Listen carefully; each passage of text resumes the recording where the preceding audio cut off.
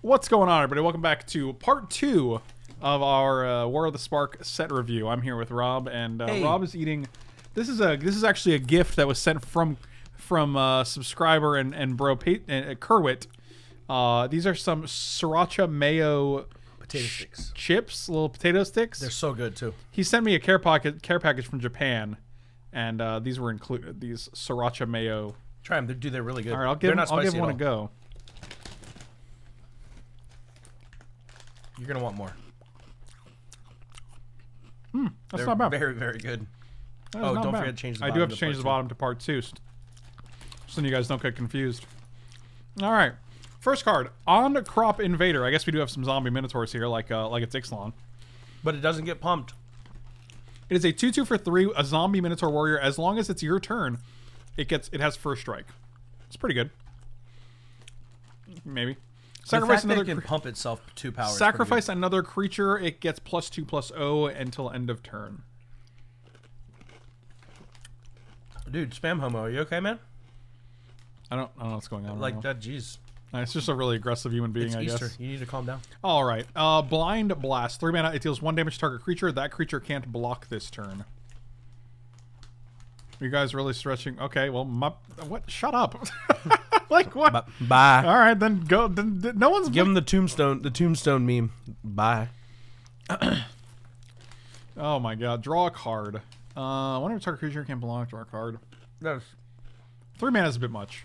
instant nice. It's more than I'm asking for here. Bolt Bend. 4 mana. It costs 3 less if you control a creature with power 4 or greater. That's not bad. No, that's pretty cool. Change the target of target spell or ability with a single target. It's all right. That's like a gotcha. If you can smoke weed with any planeswalker, I don't smoke weed, so I couldn't tell you. Same. Yeah, I don't know. I don't know. I don't know the experience in general, so I wouldn't be able to customize the experience with a planeswalker. This card's fine. If you're looking for a kind of wild ricochet effect, I think it's fine. The rate's good, but how about a beer? I don't drink either. I am If I could have a beer with anyone, I'm a man of few vices. it's got to be Gideon. Bond of Passion, 6 mana, for gain control of target creature until end of turn. Untap that creature. It gains haste until end of turn. Bond of Passion deals 2 damage to any other target. So it's an act of treason and shock, and it's just junk. It costs 6 mana. It's all right. How about a cup of tea? It's too strong. Who would you have a cup of tea with? Karn, maybe? I mean, I'd like to chat with Karn. Like, I think Karn would have some cool conversations. But, The card's junk. yeah, 6 mana is way too much, man. Oh, sorry, no, you didn't make no discomfort whatsoever. I was watching. He was The really only comfortable. discomfort was that like you asked like 4 times, so I was like, oh, he's really trying to get an answer here. But yeah, I think Karn would probably be an Just answer. ban that dude. Just literal ban that dude. Seriously. It's, Yeah. what was the last message? Like, if you don't drink some nonsense. It was. There was some really bad words in it. God, look, I don't. What's your like? Oh, God, I just don't understand. I feel like. I think you should wake up every day and evaluate your behavior and ask, am I making the world and the people around me better or worse? Am I a net positive or a net negative force in the world? I think those were literally the only comments he typed the entire time. And too. like, if you literally just wake up and you make other people miserable and you're just a net negative in your life, probably reevaluate your behavior, I guess. it was ridiculous. Burning Prophet, 1 any red for a 1/3. Whenever you cast a non-creature spell, it gets +1/+0 and scry. It seems borderline playable in some sort of like spell and creature. Like, what was the card you talked about earlier with Defiant Strike? The type of creatures where you target them and you get an effect. What was it? The ability called? Heroic. So Heroic. in a deck that's like creatures and spells, this isn't really that bad. Scry is pretty relevant, and you get to pump it at the same time. All right, skip it. No, I think it's all right. I mean, there's a lot of precedent for cards that like, if no matter every time you cast a spell, this happens, right? So like I mean, there's a lot of Flame Wake. What's it? Flame Wake Addict? Is that what it's called? The 1/2 that like has prowess. Like +1/+0 is basically just good enough for. It's like basically just prowess, right? Yeah. So I mean, like this Sorry, is got a 3-butt. this is fine. Like, and also the infinite scries is just good, right? Like if you get to scry for it 3-4 times. casting like, you know, if you're just casting like Cataxian probes in Modern, it's pretty sweet. Yeah, just kidding. That card's banned. Even in Legacy. Chain Whip Cyclops. 5 mana for a 4/4. Target creature can't block this turn. You have 3-butt, Rob. Jeez. Yeah. Got him. How could you tell? Sorry about your 3-butt. Oh boy. Chandra Fire Artisan. 4 mana for a 4 loyalty planeswalker. Whenever one or more loyalty counters are removed from Chandra Fire Artisan, she deals that much damage to target opponent or planeswalker. So whenever they attack her, just go straight face. Or planeswalker. Sure. Or you can be like, -7, exile the top 7 cards of your library. You lose 7 life. They lose 7 life, right? Exile the top +1, exile the top card of your library and play it this turn. This is actually a nice take on, like, you know, Outpost Siege, Outpost, Yeah. what is that what it's called? Yeah, Outpost Siege is the one that lets you see an extra card. Yeah, or like Vance's blasting cannons or whatever. So I mean, that's Chandra's ability. She always has that ability. correct, which is nice to see it on the rare version of her because it's like you're still getting that ability. You know what I mean? So that's cool. Yeah, I think this is playable. Yeah, I mean, I think it's good. I agree. Chandra's Pyro Helix. 2 damage, 2 mana. Deals 2 damage divided as you choose among 1 or 2 targets. I'll I report. think it's fine. I mean, it's like it's just Fork Bolt for 2, but it's an instant, so you're. You know, Is Fork Bolt a sorcery? Fork Bolt is a sorcery. Yes, there's 1 mana sorcery that deals 2 damage. But also, Fork Bolt, is it 2 targets, or you have to do 2 targets, or can you just do 2 to 1? No, it's divided as you choose. Divided as you choose. Chooch. Chandra's Triumph. 1 and a red. At instant speed, it deals 3 damage to target creature or planeswalker an opponent controls. It deals 5 if you control Chandra. This card's fine. Instant, not bad. I mean, it's 3. It's like basically a braid, but instead of destroying an artifact, you can also shoot a planeswalker. And if you have a planeswalker, you're probably just going to kill. A planeswalker. You're probably just going to kill something. Anything you target. Yeah, so that seems fine. It is literal Twin Bolt. Is it Twin Bolt? Yep, that is true. Okay. Yep. I don't know Magic, so it is literal Twin Bolt. Cyclops. Well, let me. Yeah, it's literal Twin Bolt. Oh no, it's not. Twin Bolt says deal 2 damage divided as you choose among 1 or 2 target creatures and/or players. So back when Twin Bolt was created, it was probably, you know, you could deal to players, but that would just go to planeswalkers. Now, Twin Bolt says 1 or 2 targets. It was errated. Dang, it's just Twin Bolt. Fudge. Cyclops Electromancer. 5 mana for a 4/2. When it enters the battlefield, it deals X damage to target creature and opponent controls, where X is the number of instants and sorcery cards in your graveyard. Is this good for the Drake's deck when you have like 7? You're just like playing a 4/2 for 5, but it's just like it's literally a 5 mana Ravenous Chupacabra in that deck. It could be. Oh, does it do it to a creature? Yeah, target creature and creature. opponent controls. Yeah, it just kills any creature. 5 is too steep. But 4 is okay. I mean, you get 4 power. You're basically gonna kill, like, that deck can kill all of their blockers, and it's just another 4 power on board. Kill all their blockers. How? Because the deck is playing like Searing Spears and Lava Coils and stuff. I'm saying you could not this creature. The deck can kill all of their creatures. Boot to the head. Thank you so much for the resub. Welcome back, buddy. Really appreciate it.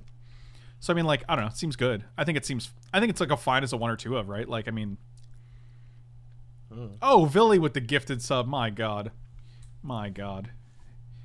He's ridiculous. 161 gifted subs in the channel. That's reasonable. Never seen this card. Demolish. Destroy an artifact or a land. You could do either? Wow, that's crazy. This is playable. Devouring Helion. 3 mana for a 2/2. As it enters the battlefield, you may sacrifice any number of creatures and/or... So it has Devour. Look, it's a little on the nose, Wizards. You may sacrifice any number of creatures and/or planeswalkers. If you do, it enters with twice that many counters. So if I sack 2 creatures, it's a 6/6. You really have to have creatures you want to sacrifice, right? Like, if you have things like 1/1s that when they die, you can make a 1/1 and then you sacrifice that, like, you know, those kind of creatures. I forgot what if there's like a term for that. I don't know. Anyway, I don't hate this card. It's gonna have to find a. Should have haste. It should have haste. Dread Horde Arcanist. 1 and a red for a 1/3. This card seems good. With Trample. Whenever Dreadwar Arcanist attacks, you may cast a target instant or sorcery card with converted mana cost less than or equal to Dreadwar Arcanist power from your graveyard without paying its mana cost. If that card would be put in your graveyard, exiled, obviously. So, whenever it attacks, it doesn't have to deal damage. Whenever it attacks, you can cast an Opt. You can cast a Lightning Bolt. You can cast... Are you just naming 1 mana cards? Forked Bolt. Gitaxian Probe. Well, I'm thinking like modern mostly. You said fork bolt. Because I was thinking modern. Oh. It's still legal in modern. I know. Okay. Is that what you were thinking legacy with that? Well, just people don't play it. Oh, Ancestral Vision. Oh, that's gas. And like, you know, if you're able to buff this guy, which they're implying when they give it trample. Collision Colossus. 2 mana, cast a 5-drop. And then next turn you can Collision Colossus him again. What? And then target the Collision Colossus. What? Yeah, that's gas. I like it. That's a lot of damage. Hence why he has trample. I don't know. This card seems fantastic. I agree. This is like this is like a reverse Snapcaster Mage. It's a little more restrictive, but it's also like repeatable. You don't have to pay the mana.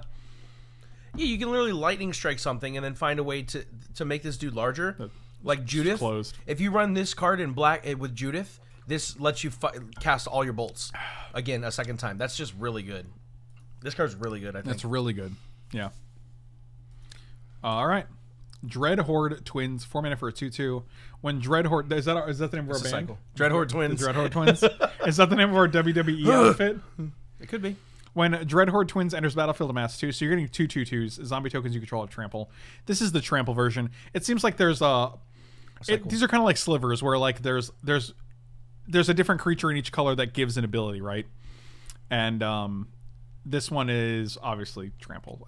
You know, you're not gonna. It's still 4 power for 4 mana, but you're probably not gonna be playing it in constructed. Finale of Promise, the red finale, arguably one of the better ones, but still interesting. You may cast up to 1 target instant card and or up to 1 target sorcery card from your graveyard, each with converted mana cost X or less, without paying their mana cost. So again, another way to play Ancestral Vision, just like Electro Dominance. This set is giving us a lot of red cards, red X cards. This block, so to speak, is giving us a lot of red X cards that allow us to cast Ancestral Visions, which is kind of funny. If a card cast this way would be put in your graveyard, exile it, obviously, because that's just what happens. If you have if 300 X mana. is 10 or more, if you have 12 mana, each of those you cast them, you copy them twice. So you're basically playing 6 spells instead of 2. I don't think this card's good at all. It's super dependent on other things. I don't think this is any good. I don't think it's a bad card. I think it's very restrictive. It's not like a draw 2 card that you're just going to stick in your deck because you can. This is a card that's like, I can build around this. Sure. You know what I mean? So, I don't know. Like, it's just so expensive. It's with Wilderness Accumulation and Flashland. That doesn't work. It's a sorcery. Well, Flashland or Teferi. Well, Flashland. or Teferi, yeah. sure. Yep. But, like, I don't want to have to work that hard for this card. Because I'm also going to have to have the spells in the graveyard. We just named 12 cards in our deck that don't actually do anything for this card. So I have to have Flashland, Teferi, Wilderness Reclamation, Finale Promise, and 2 cards that I want to cast in my graveyard. That's like a six card combo. Anyway, not one of the better ones. So what's the only playable one? The green one? Oh yeah. All right. Goblin Assailant 2/2/4/2. Goblin Assault Team 4/1 for 4 haste. When it dies, put a 1/1 counter on a creature you control. I like the fact that it is haste though. That's kind of cool. That's super cool, man. Oh look, it dies to this 1 drop. Okay, that's hilarious. Hey, 4/1 with haste. Wow, that's pretty good. Oh, it's dead. Oh, it's dead. Also, even if they manage to kill this, you still got a 1/1 that blocks it, so that's cool. Yeah. You have to kill this twice in order to get through with your 4/1 haste. Fantastic. Oh, either way, a 1/1 for 1 that when it dies, you get a 1/1. And it's this is exactly what I was talking about for the Devouring guy, where you sack this dude, put 2 counters on it, and then you still get a 1/1 out of it. Yeah, you get your black mass. Yeah, that's pretty good. Get your black mass? Mm-hmm. Wow, that just sounds cancerous. Hearthfire. 1 and a red. As initial cost to cast it, sack a creature or planeswalker. It deals 4 damage to any target. That's all. 4 damage to any target's all right. I mean, for 2 mana, that's actually not bad. Yeah, 4 to face is that's 4 to a big face deal. is right. The fact that it's not just creature or planeswalker. Yeah, that's pretty good. I think this is actually pretty good. I like that. Like in limited, we're paying like 5 mana to do that. Again, it's an instant, so if they go to kill your guy, you can respond with Hearthfire. If they go to kill your planeswalker, you can respond with Hearthfire. Think of Shrapnel Blast. Shrapnel Blast is sacrifice an artifact to deal 5 damage. This is sacrifice a creature or planeswalker to deal 4. Goblin Grenade. I mean, that's true. Sure. It's Shrapnel Blast, Goblin Grenade. Instant speed, just better. Except Goblin is 1 and Sorcery Shrapnel Blast is 2 and an instant. So my comparison was a little better. I actually haven't seen this card till now, and I think this is actually a pretty good card. Good. Yeah, this is a really good card, actually. If you're playing red, like, you probably don't care about your creatures dying, and there's a lot of ways you can just sacrifice the guys that's dying anyway. Yeah, they just should have called this Lit on Fire. They should have been like, Dudes on Fire. That would have been a better name. Honor the God Pharaoh. 2 and a red as initial cost to cast this spell, discard a card. Tormenting Voice with a Mouse. Yes, which I think is good. Except it's... You're paying 1 more mana for 1/1? Yeah, no, I think it's worse now. I was thinking it was an instant, so Yeah. but I mean, like, that's... Yeah, being a sorcery is rough. Ilharg the Razebore. 5 mana for a 6/6 Trampler. Oh. We're good.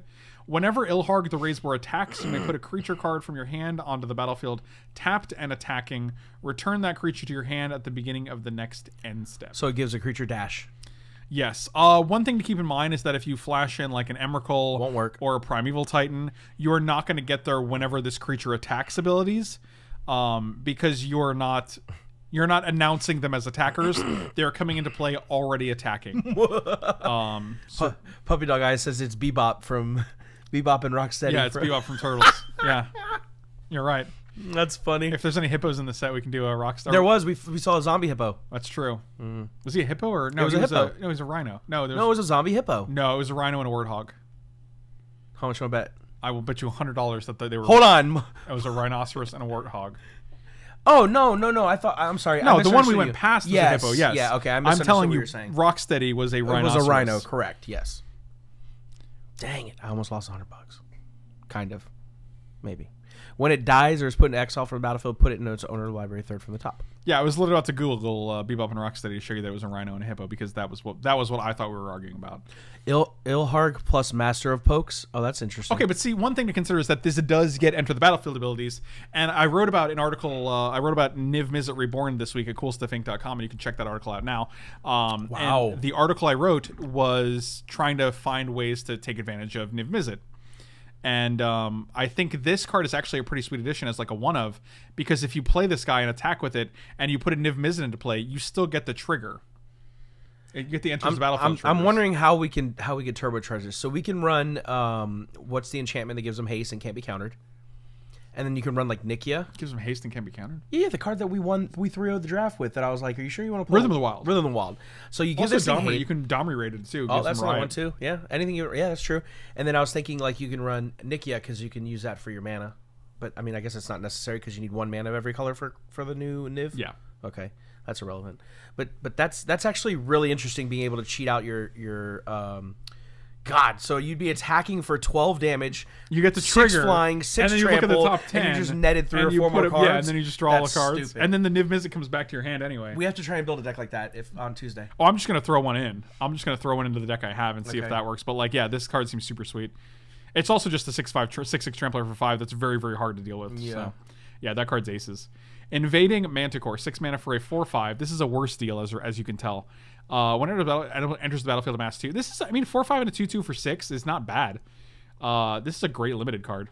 Pretty good. But I don't think it's competing with this guy. I think if you open this and this, you're probably. I think you should lean towards this one. A little bit. But make Depends sure on what you have already. Make sure you weigh your options. Jaya, Venerated Fire Mage. I love how Jaya is such an old lady. I was literally gonna say that. Look how aged Jaya is. She honestly even kind of looked that way in the last one too. And 5 mana for a 5 loyalty planeswalker. If another red source you control would deal damage to a permanent or player, it deals that much +1 instead. So your lightning strikes deal 4, your shocks deal 3. This is actually, that's a good ability, but 5 right, mana. like how many spells are you gonna have And left? it doesn't even after 5 affect mana? herself. That's what I don't like about Jaya it. Venerated Fire Mage deals 2 damage to any target, so with 3, right? No, it says another. That's weird. Why would it? Yeah, that's what I'm saying. I don't like that. I guess she doesn't want to. I guess they don't want her to lightning strike. For 5 mana. You said 4/5 and a 2/2 for 6, but at this time it's probably. I mean, maybe, but I mean, maybe not. I think it depends. I don't think there's like a. I don't think we've seen enough of this format to know like you're already going to have an amass token. I also don't think. And we also talked negatively. That many as well. We also talked negatively about pumping your amass tokens and feeling like it's not as good as having the body. In the format, you never know. It could be good to have the person with the giant amass token may be the person who's winning. You know, having a 6/6 versus a 4/4 could be extremely relevant. I mean, they didn't reprint Colossal Dreadmaw, so it probably attacks freely. Should have been too good for a limit if she bolted. Yeah, maybe. Yeah, having 2 bolts. I think that's true. But it's 5 just, mana? It I just don't seems think so. interesting. Really, 2 bolts for 5 mana? Over 2 turns? Jaya's Greeting. Blast. 1 and a red. It deals 3 damage to target creature and scry 1. Can we appreciate the art on her face? She's just so happy. She's having a good time. That's like the most grandma smile you could ever have. You're the most grandma smile. But this is a card that's actually worse, right? Like this is like, I mean, we're looking at all these like, all the planeswalkers have like their own also. They have their own also cards.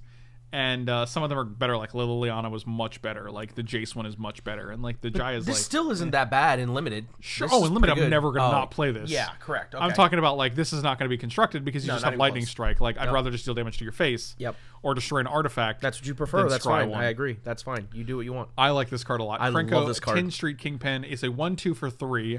Whenever it attacks, put a 1/1 counter on it, then create a number of 1/1s equal to its power. So the first attack, you're already attacking with a 2/3. And you're making 2 1/1s. Like Krenko is notorious for making a bunch of goblins. I mean, it's 3-drop. And this just keeps on going. I love this card. This All card grandmas are just biding their time to fire blast a zombie in the face. That sounds about right. That sounds about right. I think this card's fantastic. I agree. Like this card a lot. This 100% will find a home for sure. Yeah. You mean like even just in mono red, like there were a lot of times the mono red decks in the sideboard were running the Legion Warboss because if unchecked it wins the game by itself. That's all this card does. I think this goes wider. This is just a better version of Legion Warboss because it progressively gets larger and puts the same amount of power on the battlefield. Well, the one problem is that you're going to have to attack with this, where you don't have to attack with Legion Warboss. You get a 1/1 token out of it, but I don't think that 1/1 token is relevant if they destroy it. You know what I mean? Sure. Oh, I see what you're saying. You get the 1/1 regardless, so you don't have to run it into something. Right. You can sit behind it and be like, okay, I don't have to risk this. I still like this better. But the problem is if they have something that's going to eat your tokens or eat your Legion Warboss, they're probably just eating the tokens anyway. So yes. It's kind of hit or miss. Mizium Tank, 1 green, and by that I mean red. For a 3/2 trampler, whenever you cast a non-creature spell, it becomes an artifact creature and gets +1/+1. So without any reason to, like, you can actually play this in deck with no ways to crew it. And then you just cast like lightning strike their face and attack with a 4/3. That's actually not bad. No, this card's really good. I think this card's very good. The fact that it dodges sorcery speed removal. I like this card a lot. Also, you can stack the tokens in such a way that you can actually attack with this in Legion Warboss for the first time. You can mentor onto this. You can put his ability on the bottom. Correct, and that make it a 2/3 with mentor, and then make it a 3/4, and then its ability triggers as well after. That seems good. This card seems really good to me, actually. This one? Yeah, it's a good way to dodge sweepers. And the nice thing is it's a 3/2, so like a fourth. Well, it attacks. Well, I'm saying like it's a 3/2 without being a creature, so they can't kill it until you actually activate it. Yep. The thing is, it's not a May ability, so no matter what spell you play, it will activate this, and you don't have a choice. But it's a red deck. It's chaotic, man. You can't really control it. You can't control it. Yeah, it just does what it wants to do. It does what it wants. Nahiri's Stoneblades. One in a red up to 2 target creature gets +2/+2. Really? Yep. Yeah, I think there's gonna be this is just worse than the one from Kaladesh, right? No, I think it's the same card. No, that one gave +4/+0 and trample to yeah, it. You're right. You're right. To 1 or 2 creatures. I forgot it's what not rummaging. I can't remember, but I know what you're talking about. You had the choice to give a creature +4/+0 or two creatures +2/+0. Yeah, for right? 2-mana instant. It was the same. I still think this is good. There was a time where red decks back in that time where red decks converted. They were trying to adapt to the metagame, and they switched to playing that spell to jam critical damage through. And I think this card with the feather. I mean, it's just the feather. Stop calling it the feather. Isn't that what it's called? It's literally called feather. Yeah, but not the feather. You don't call it with the. But it's like if you have someone's name, the Gideon, with the Gideon. I don't know. It's just weird. It's weird. You're weird. Because I want to say the feather card. You could just say with feather. Sure. Like instead of like with Nissa, with Gideon. Scrub that. Scrub it? You can play this card with scrub that from the video. You can play this card with feather. There you go. You know what I meant? All right, we're done here. Oh, yeah, or you could play it with the goblin with Krenko. And he poops out 4 dudes. Neheb, Dreadhorde Champion. 4 mana for a 5/4 trampler. When it deals combat damage to a player or planeswalker, you may discard any number of cards. If you do, draw that many cards and add that much red. So I can discard 3, I'll add 3 red and draw 3 cards. This is actually very good. Until the end of turn, you don't lose mana as the phases end and stop, which is why you're able to use this mana in your second main phase. So if I play this on 4... Pretty good. On turn 5, I'll have 5 mana, and then I can add up to, like, let's say 3 mana. This should have haste. So I can get 8 mana on turn... Why? Someone said I should say that about every card. Well, it just does. It doesn't make sense here because, like, You've already spent your 4 mana. The turn it comes into play, so you're not going to be able to play anything else. I actually like the fact that it says you can discard any number of cards. It doesn't make you discard your entire hand and then draw that much. Yeah, you can just choose. You got to feel bad for Neheb, though. I was literally thinking that because I'm like, he's always such unplayable cards. Well, he's always trying to be like, it feels like he's in the set with the gods. He's the legendary creature that has like, he's really strong, but he's just not god tier. He's not strong enough. Not strong enough. Anyway. You would be able to play so because yeah, right, but I mean you're adding 2 or 3 mana, so like who cares? Like the bird. That's what obviously it adds more. Raging Crunch. 2 that's what Rob was doing with those chips. He was doing some Raging Crunches. I'm sure they heard me. 2 and a red for a 4/3, it can't attack alone. It gets lonely. That's the end of that though. Samet's Sprint, 1 red. Target creature gets +2/+1 and gains haste until end of turn, and you can scry 1. There's a lot of like just scry tacked onto things. This card should have haste. The card should have haste? I mean, it's an instant. That's kind of like having haste, right? True. You want the card to have haste and then it gives haste too? Yes. That's double haste. I want to be able to use it the turn it comes out. That's a good idea. You could use it the day it comes out, thanks to...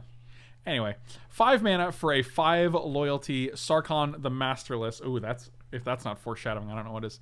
Whenever a creature attacks you or a planeswalker you control, each dragon you control deals 1 damage to that creature. I don't like that because it's kind of overkill. I'm like, how many dragons do I have that are probably already winning the game if you got a bunch of dragons? Right. If I have 3 dragons out and you're able to attack me, something's seriously wrong with that board state. I don't care about the 3 damage it's dealing. I'll be honest with you. You got a bunch of enchantments tacked onto your dragon. +1 until end of turn. Each planeswalker you control becomes a 4/4 red dragon creature and gains flying. That's actually pretty sweet. -3, create a 4/4 dragon. It's interesting. It's a rare, but you can only use the -3 one time. I don't think this card's any good. I think I want it to be good. I like the way it's. No, I don't think it's good. Sarkhan's always like that. It's never really good. Sarkhan's always like so. He's trying. He's like one tier above Neheb. He's so close. He's like the redheaded stepchild of the gods and of the planeswalkers. That's what I feel like you. You're the redheaded stepchild of my life. Sarkhan's Catharsis, 5 mana. It deals 5 damage to target player. Now this is normal. It's just lava. It's just lava axe, except it's an instant. It can hit planeswalkers. It's better. It's strictly better. It is strictly better. Yeah. That's twice we could say that. God. But that doesn't make it good. No. Nope. Strictly better, but not strictly good. Better than a 0 can still be. Whenever a half. you cast a non-creature spell, put a 1/1 counter on Spellgorger Weird. Like this card. Really? 2/2 for 3? I do. I don't think it's terrible. There's a Merfolk that has Lava the same Axe effect. can hit walkers. Is that true? Yeah, because it hits a target player, so they got errated. Anything, oh, so it's only better because of the instant. Yeah, all right. Still better. Oh my god, look at that axe! Look at that art from Portal. No, I don't care. Oh, is it the one that looks like straight ahead? Yeah, that's a good one. No, it's not. All right, whatever. I don't care. Shut up. You shut up. I'll fight you right here on the street. Oh, are you gonna say what you normally say? Say it's your boy. That's not my boy though. This is no one's boy. It's your boy. It's your boy. It's your boy. Tybalt, Rakish Instigator, 3 mana for a 5 loyalty planeswalker. Your opponents can't gain life. Don't even try. Don't even try to move your life to upward. -2, create a 1/1 red devil creature token with when this creature dies, it deals 1 damage to any target. God. I don't even care. It's just not good. No, it's not. It does nothing. It's boop. Tybalt's a Rager. That's what he goes on when he realized how bad his Planeswalker card was. Hey man, have you guys seen Tybalt? Yeah, he's on a Rager. He just saw his new card. When Tybalt's Rager dies, it deals 1 damage to any target. Tybalt's Rager gets +2/+0 until end of turn. Whatever.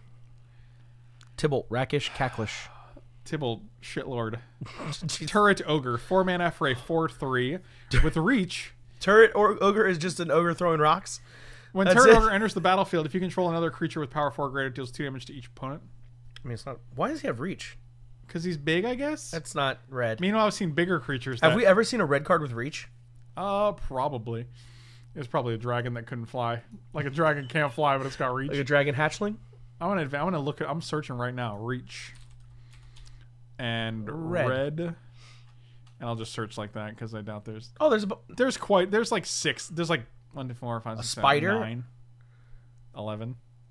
Okay, that one. No, that they don't all have. Oh, reach. This has breach. Yeah. So that doesn't have it. So it's 1, 2, 3, 4, 5, 5, 6, Seven. 7 red creatures with reach. All right. It's whatever. And they're all really weird. They're like, here's an Aether Membrane. Here's a Chaos Sphere. And then the other ones are like spiders. Or that was including Turret Ogre, too. Oh, wow, you're right. Huh.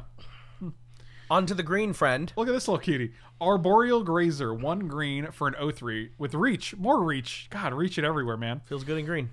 When Arboreal Grazer enters, this is what I call a nerd. What is it? Frank will play this limited and say, why do I only have this one nerd on board? I mean, that's true. Flying boulders are a bird's greatest weakness. That's actually true. When Arboreal Grazer enters the battlefield, you may put a land card from your hand onto the battlefield tapped. Okay. Good filler for your limited deck. That's something. It's like an Explorer, except for instead of drawing a card, you get an 0/3 reach. You get a sloth. He's a cutie, though. He is. Arlen, Voice of the Pack, 6 mana for a 7 loyalty planeswalker. Each creature you control that's a wolf or a werewolf enters the battlefield with an additional +1/+1 counter. So you're making 3 3s. -2, go to 5, make it 3/3.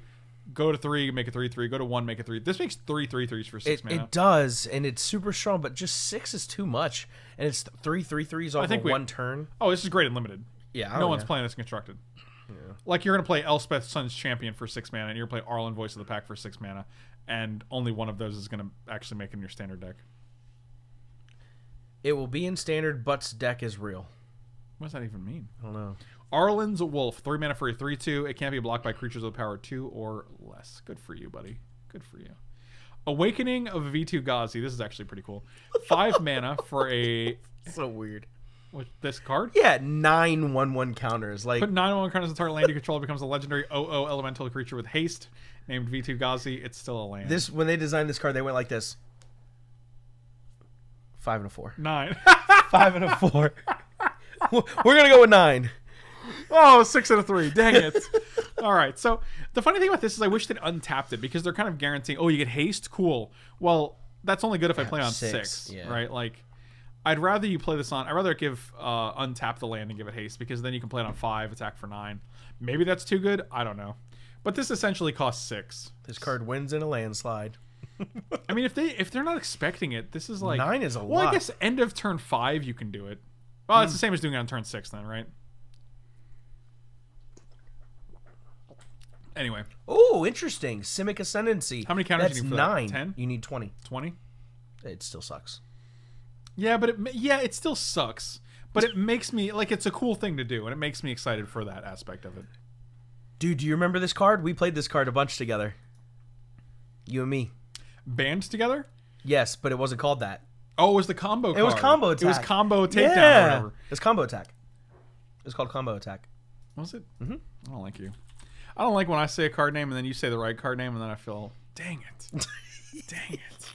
Why are you like this? All right, so band together 2 and a green, untap, or not untap, up to 2 target creatures you control each deal damage equal to their power to another target creature. This card's great, especially as an instant. Speed, this is great. Yeah, this card's gas. This is the kind of fight card I like because I'm like, well, it's an instant, and I don't have to have just one dude. And if my one dude gets killed, I'm not completely blown out. And if you have a 4/4 and I have a 2/2, my fight card's not useless. Like, this card, like, kind of fixes everything that's wrong with fight. They can't kill your guy in response. They don't deal If damage. their guy's bigger and your guy's smaller, you're not blown out. It's not a sorcery. Like, they don't deal damage back. Yeah, like, this fixes all of the problems with fight, and I think this card's very, very good. I could even see this in, like, if there's like an aggressive green deck, it just gives you cards like Steelleaf Champion or Galta or something that's just a removal spell now. Like, this card's nice. I like this card. Bloom Hulk, 4 mana for a 4/4 when it enters the battlefield, proliferate. Again, like, I'll play this in limited all day. I don't have a problem with proliferate. Feels like you do. But if you tack, no, it doesn't. Shut. But if you tack it onto like a good body, like a 4/4 for 4 up, totally fine. I'm game. Bond of Flourish. I was like, Bond? This is an interesting card. James Bond of Flourishing. And look at the top 3 cards of your library. You may reveal a permanent card from among them, put it in your hand, put the rest on the bottom, and gain 3. I just wish this cost 1. Yeah, that's better. I feel like we were very flush. We were looking very morbid. I wish this cost 1, but I don't think you could ever get away. It's just literally better than Adventurous Impulse at that rate.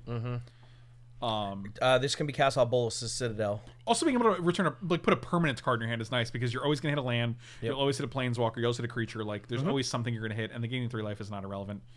I also wish it was an instant, but maybe a 2 it should be actually.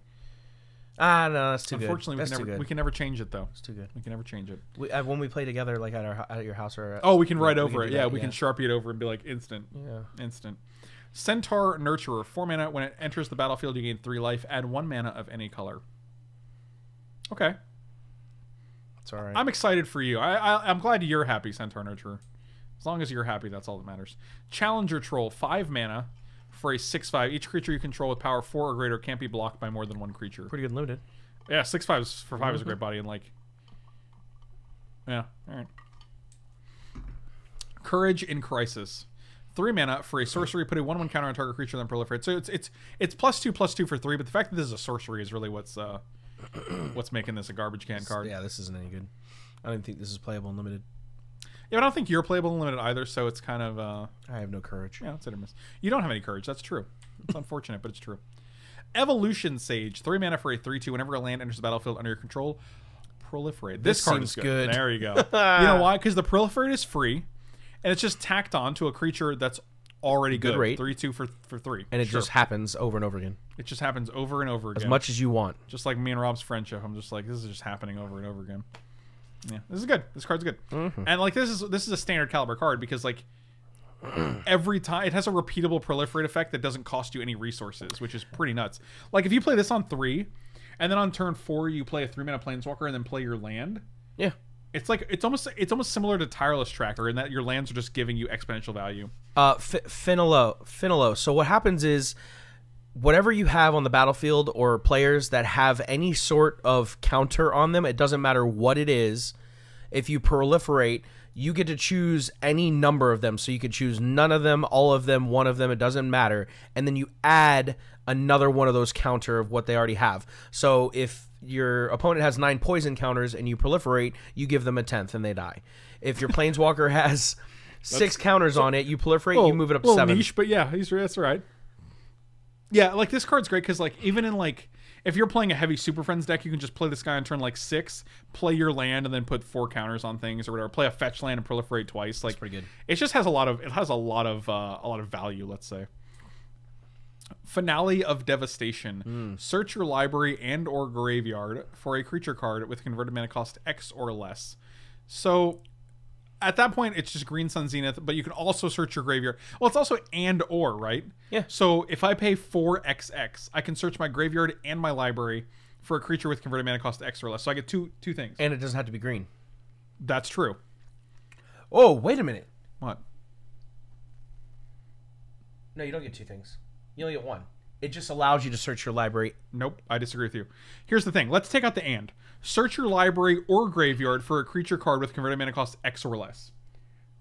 That does exactly what you think it does, right? When you add the and, you're getting 2 things. So what I think the and here does is, so for example, Mastermind's Acquisition, it literally says it's an or, right? You choose your deck or your sideboard. So what happens is if I elect to choose my deck and I mess up and I wanted a card for my sideboard, I can no longer search my sideboard because I elected my deck. And here allows you to go through your deck and or also pick a card from your graveyard. You don't. There's no way you could pay 4 mana and get 2 cards from a card that was banned in Modern and a card there's no way. Okay. Yeah, it allows you to see your deck as well as your graveyard is what it lets you do. By the way, it doesn't have to be a green creature. Whatever, dude. This card's really good. This is very good. Yeah, so you can search both fields. Whatever, dude. I liked it better the other way. I bet you did. I would too. All right, fine. Until someone cast it on you. Well, they're already casting shit I don't like, so it doesn't really matter if I like this one or not. Just add it to the list.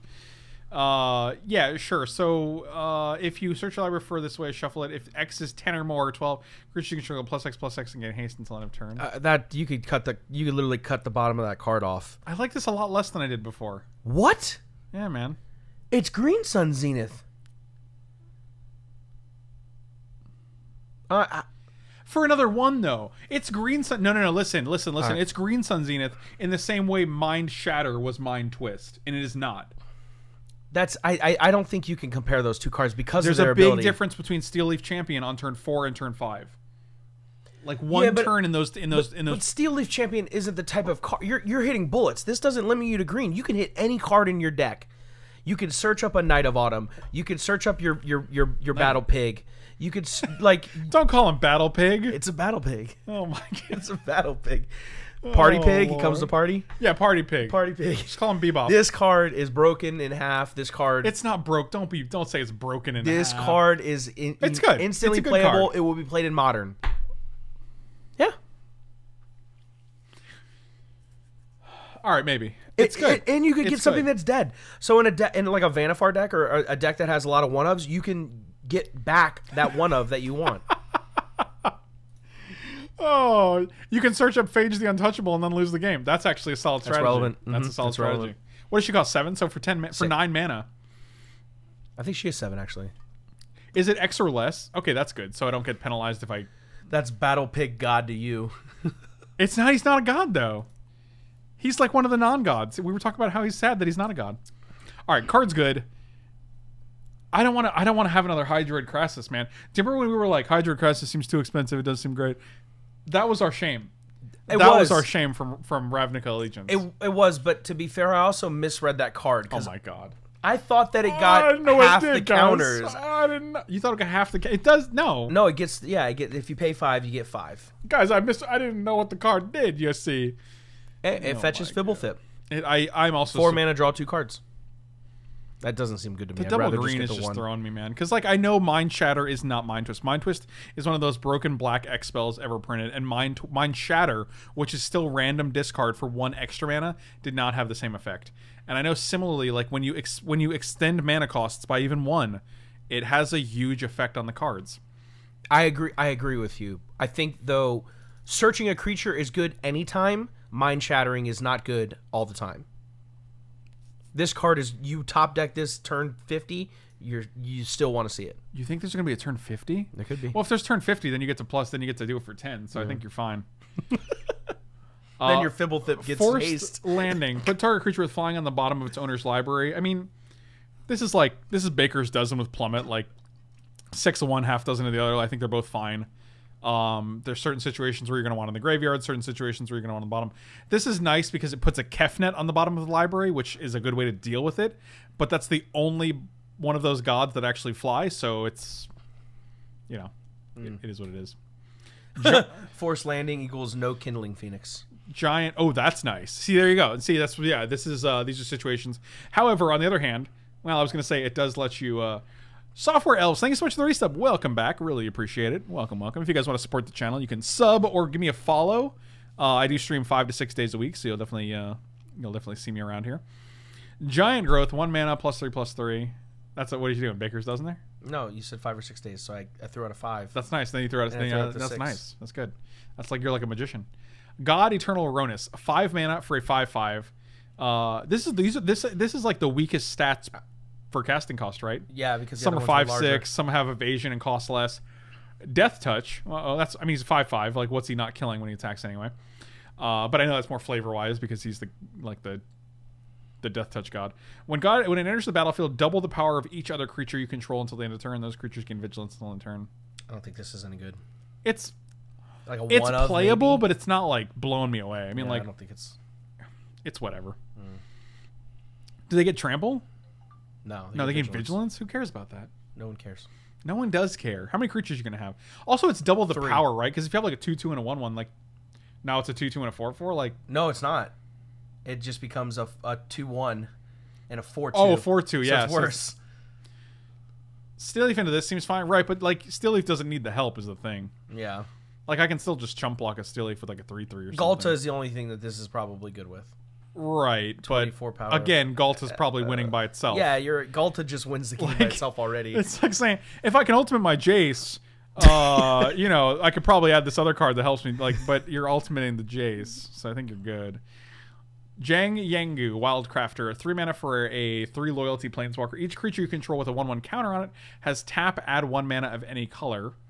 This dog is amazing.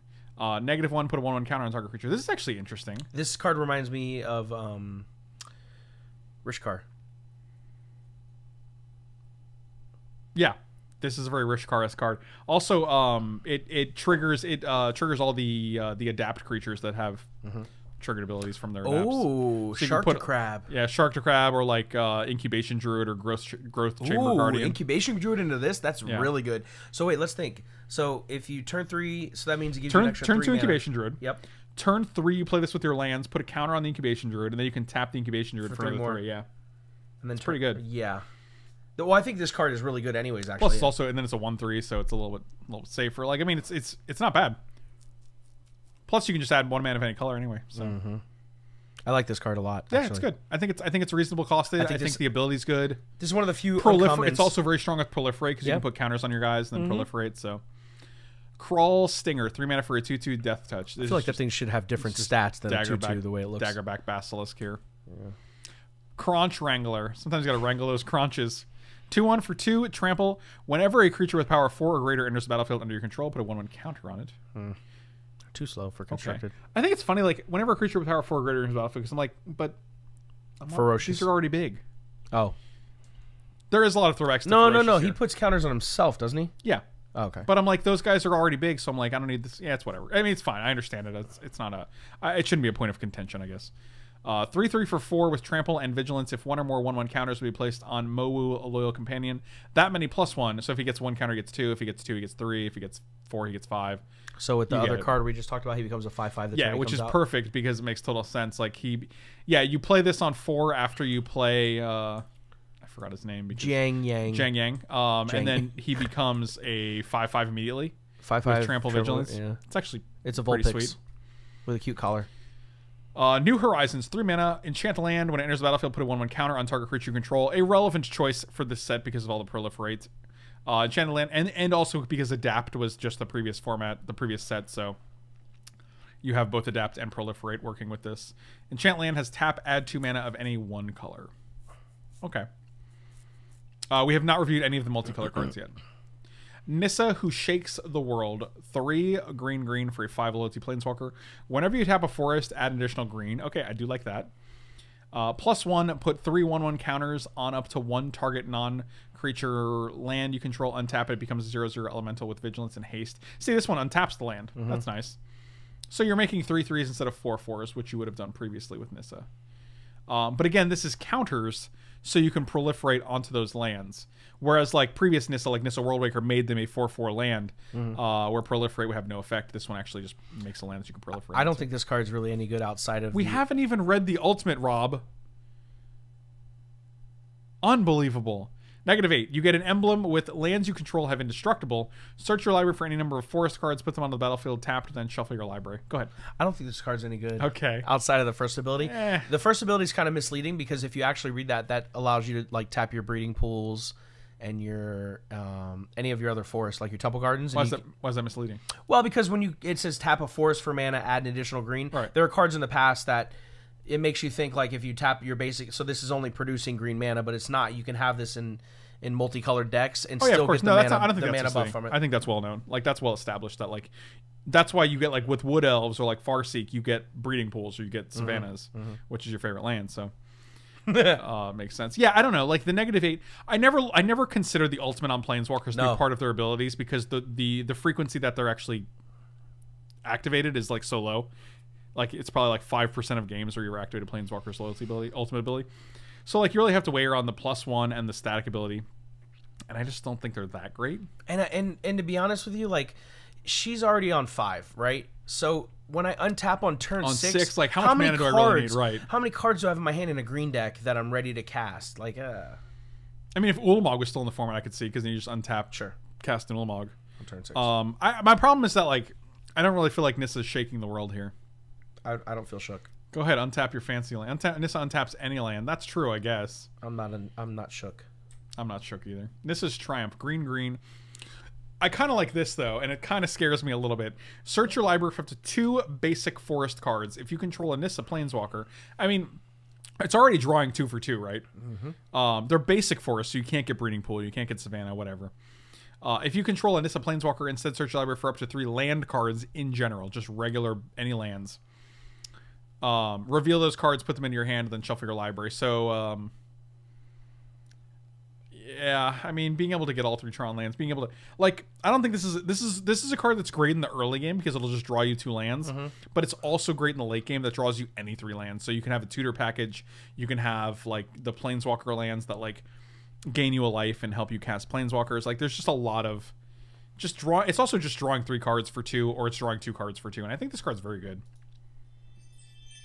Wow, Someone's at my door. someone's at My door. My door. What are your thoughts on this? Anything? I don't think it's okay. I mean, it's okay. I don't think it's that great because the front half is really what you're using it for, I think. And I mean, it's good, but I just can't picture a deck that it goes in. Really? What if you have like, I mean, like, yeah, all right. You're struggling to come up with a what-if scenario. That probably should tell you. Well, Tron's not going to play it on turn 2, but Tron's also not going to have a Planeswalker on turn 1 to play it on turn 2, right? This is way too... I don't think... This is definitely not a Tron card. No, I mean, people like to joke because you're getting three three lands, Yeah, and no, it's it's not perfect even Tron. close. But I mean, like... Where are you No, casting the Nissa? situations where Tron has a Nissa and then is able to pay green, and then doesn't have any Tron lands at that time. So even in a perfect world, if there was a 1-mana Nissa, and they played it on 1, and then on turn 2 they played this... they would still start assembling Tron on turn 3, 4, and 5. So, like, they still don't have Tron till turn 5. So, like, if you guys see this going into a Tron deck, you're living in fantasy world. It's very strange. This card I love. Paradise Druid, 1 and a green for a 2/1. Paradise Druid has hexproof as long as it's untapped. You can tap it to add 1 mana of any color. My biggest issue with this card, despite really, really liking it, is that a card called Chain Whirler exists. Yeah. And that makes me very sad. Yeah. But it has hexproof. Cool. That doesn't help, does it? It helps from other cards. It's really good because like you definitely get 1 activation out of this to ramp yourself. I originally had this in the Niv Mizzet brew that I was working on because I think just being able to ramp or being able to have access to any color is very, very strong. And you're always going to be able to activate it once, you know, barring them playing a chain roller. But you know, as far as mana creatures go, I think this is very strong. It's a 2/1, so it's attackable. It has hexproof, so it's guaranteed to get at least 1 activation if they don't wrath the board. And it adds 1 mana of any color, not just green. So it hits a lot of marks. My only issue is that Chain Roller does exist, but eventually it won't. So maybe we'll see. Plane-wide Celebration, 7 mana for a sorcery, but choose 4, and you can choose the same mode more than once. Create a 2/2 citizen. That's all colors, so you can make 4 2/2s. Return target permanent from your graveyard to your hand, so you can return 4 permanents. Proliferate 4 times, or gain 4 life, so gain 16 life. And you can mix and match these in any way you choose. So I would actually, what is it, 4? How would you do the math for this to figure out how many different variations there are? I'm not a statistician, so I don't know. Is it like 4 to the... There's 6 total. There's 6? Yep. There's definitely not 6 total. I just counted it. Oh, well, never mind then. Yeah, so this card's interesting. I mean, 7 mana is a lot, but if you're playing a green deck, like... This card's terrible. I could see this as a one-of. If there's... Okay, so let's look at the... But see, here's the thing. You want to look at the cards that they've given you so far. They've given you the X-Spell. They've given you the 2-mana Draw 2 Forests card. They've given you the Nissa Planeswalker, and they've given you this, right? So... I feel like they're giving you a lot of components for a big green deck, right? Yeah. And I could see this as like a one-up. Return 4 permanents from your graveyard. Like, that's pretty strong. Gaining 16 life. The thing is, like, all of these abilities by themselves are not impressive, but doing them 4 times, doing 4 different things is 8 not life, bad. getting back 2 cards. Right. 7 is just so steep, man. But you're playing a green deck, you know what I mean? Like, I don't know. I'm not going to rule it out because I think it's versatile enough. But, 256 combinations, but really only 1. Really? What's the only one? Anyway. Also, if you proliferate 4 times with this, like you can probably ult quite a few planeswalkers. That's 4 counters on every planeswalker, which is pretty insane. Yeah. Yeah, that seems good. I don't know. Like, this card seems like a really, like, I'm going to win the game now card. A math bomb just exploded in chat. Yeah, you're welcome. You're welcome. Factorial includes a choice chosen multiple times, no? No? I think it's good. I think it's cool. Pollen Bright Druid, 2 mana for a 1/1. When it enters the battlefield, choose 1. Put a 1/1 counter on target creature or proliferate. This is a better Iron Beetle. This is literally, it costs 1 less and you get 1 other option. Then what? than the Iron Beetle. No, Iron Beetle's 2 and puts a 1/1 counter. Iron Beetle was 2. What's the one that was in this set? That's Iron Beetle, isn't it? That was a 3-mana card. It's 3-mana 1/1. Oh, in this actual set? Correct. No, I'm not talking about that. There's a card in Standard right now it costs 1 and a green. It's a 1/1, and when it enters the battlefield, you put a 1/1 counter on target creature. Who cares about that? I don't care about that. Skip it. Who cares about any of this? What button do you press to go to the next card right now? Right. Okay. The right button. Oh, it worked. All right, great. Should I hit it again? This is better than Colossal Dreadmaw. Yes. Return to nature. This card is bonkers. 2 mana. Bonkers. Choose one. Destroy target artifact or destroy target enchantment. It's okay. So it's naturalize. Yeah. Also, exile a card from a graveyard. This card is dope, dude. It is good. I agree with Swanee Boy. This card is a dope. If Disenchant can see play in Legacy, this can see play in Pauper. What does that even mean? I'm just saying. I mean, like, this just invalidates every naturalize that's ever been Correct. printed. I agree. Like, this just replaces naturalize in Legacy and Standard and Modern and Pauper and every format that ever played a naturalize. This is just better. Naturalize has been errated. I mean, like, there's a part of me that's like, okay, Nature's Claim and Natural State, they're great, but the 1 mana might even be worth it to exile a graveyard card. It's flexibility. It's It extreme makes flexibility. Sideboard slot just better. It's unbelievable. Like, I was surprised when I read this. I'm like, what's the catch? Oh, there's no catch. It's literally just it's naturalize with 1 extra mode. That's crazy, dude. Are there more artifacts than that you need to kill in Standard than Flyer? What do you mean? Are there more artifact that you need to kill in Standard than Flyers? Clarify your question. I like this card. Snare Spinner, 1/2 for 1/3 with Reachy Boy.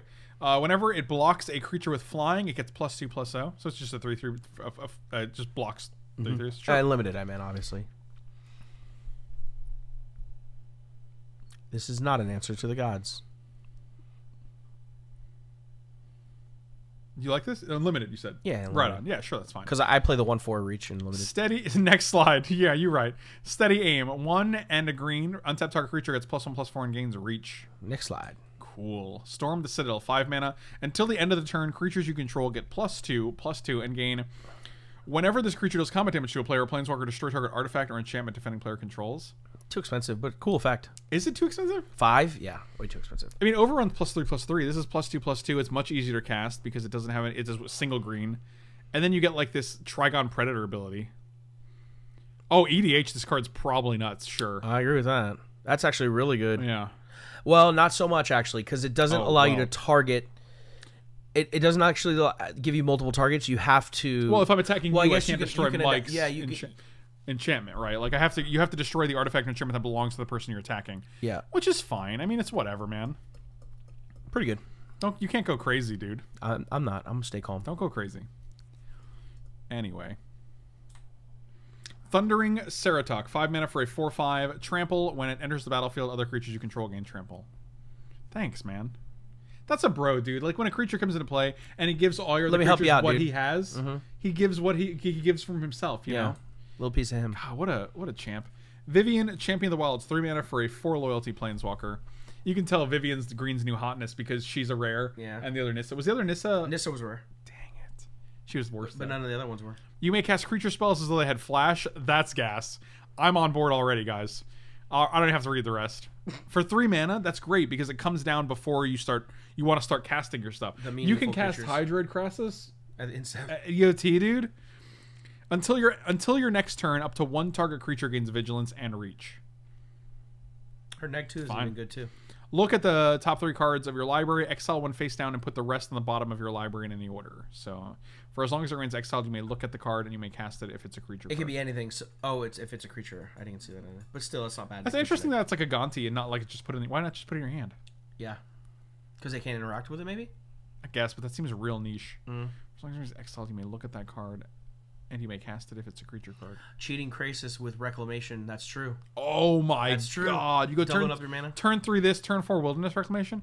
I don't like Wilderness Reclamation. I think it's just too good. It's a cheaty card.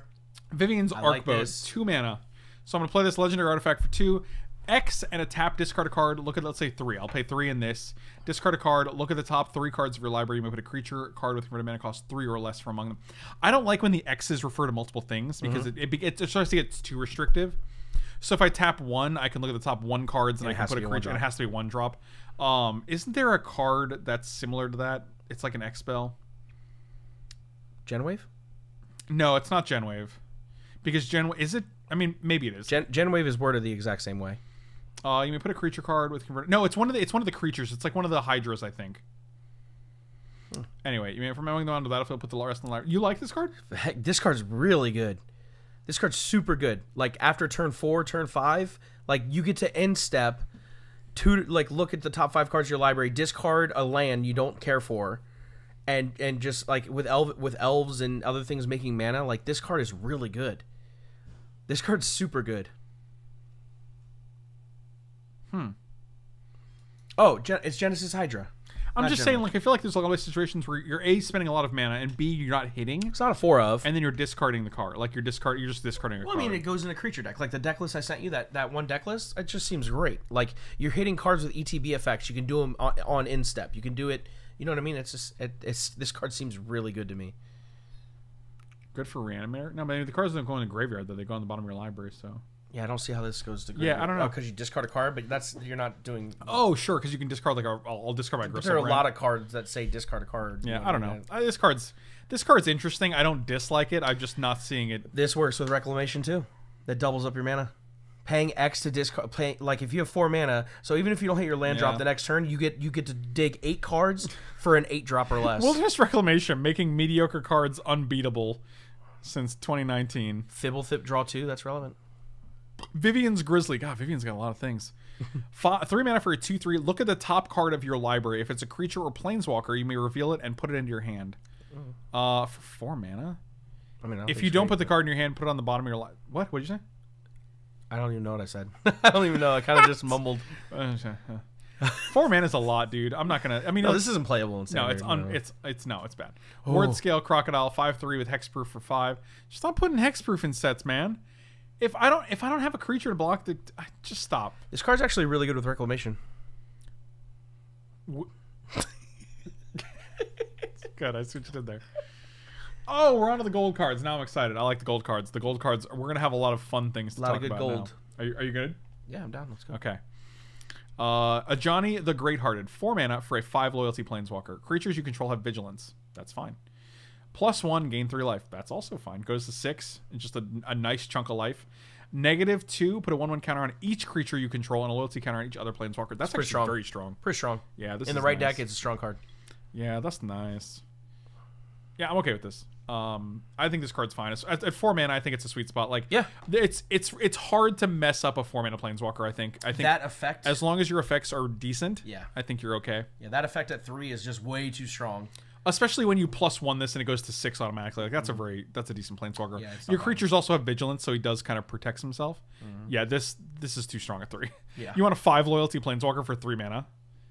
That puts a counter on all of your creatures. Well, no, my point was you were trying to say that like it's hard to mess up a 4 drop. No, I'm saying like someone actually said you should make this 3. It should be 3. No, no way. Yeah, dude, no way. That's insane. That's way too busted. That's not balanced. Angrath's Rampage, black and a red. Choose one. Target player sacrifices an artifact. Target player sacrifices a creature. Target player sacrifices a planeswalker. I think this card's good. Should be an instant. I think all sorcery should be instants. I think I'm just a fan of instants over sorceries. That being said, the only mode I don't like is creature on this. I think usually when you make them sack a planeswalker, it's going to be their only one. Usually if they have an artifact, it's probably going to be their only one. Usually when it's a creature, it's a 1/1 spirit token. Right. It's one of their afterlife tokens. But you're playing black-red, so you should have a way to kind of manufacture a situation where you get to kill what you want. Flexible card, but I think Bedevil's just better. Oh, for 1 more mana, for sure.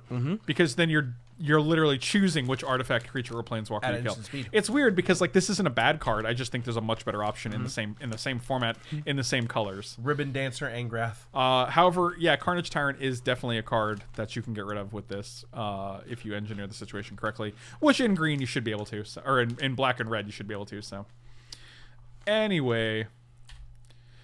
Bioessence Hydra. This is interesting. Every time I see Hydra, the bar is set super high now. But nevertheless, 5 mana for a 4/4 Trampler. Okay, you're gonna do something. So I'm gonna stick with you here because I don't think these are terrible stats. Bioessence Hydra enters the battlefield with a 1/1 counter for each loyalty counter on planeswalkers you control. So if I played a planeswalker on 3 and a planeswalker on 4, let's say I have 5 loyalty counters among the 2 of them. This is a 9/9. Pretty big. Whenever 1 or more loyalty counters are put on a planeswalker, put that many counters on this as well. So if I +2 something, like, it gets 2 counters. If I +1 something, it gets a counter. Like, this has a potential to be real big. Yeah, I don't like it. Okay, well, I don't think it's any good. really? Not at all. It's just a card that you have to deal with, right? This is your standard Simic junk rare. That's funny because I always thought you were the standard Simic junk rare. I'm just like Bioessence Hydra. We're one and the same.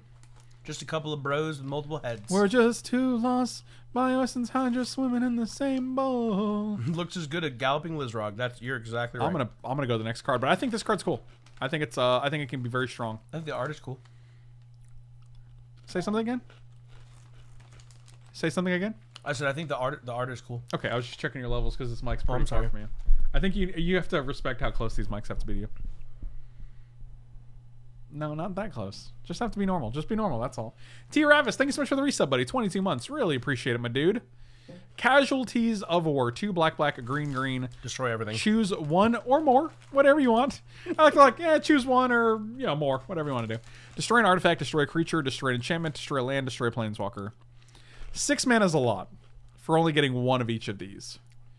That being said, this is a lot of things to kill. This is an EDH staple. Your mother's an EDH She's a casualty of war. staple. She's a what? Casualty of war. My mother. That's sad.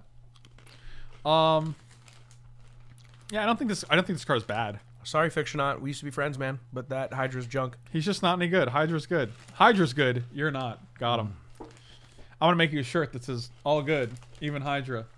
I can do that. Okay. Asher can do that. What do you think about this? It's not playable. Not playable? Non-standard. Too expensive. Not in those colors. Yeah, maybe you're right.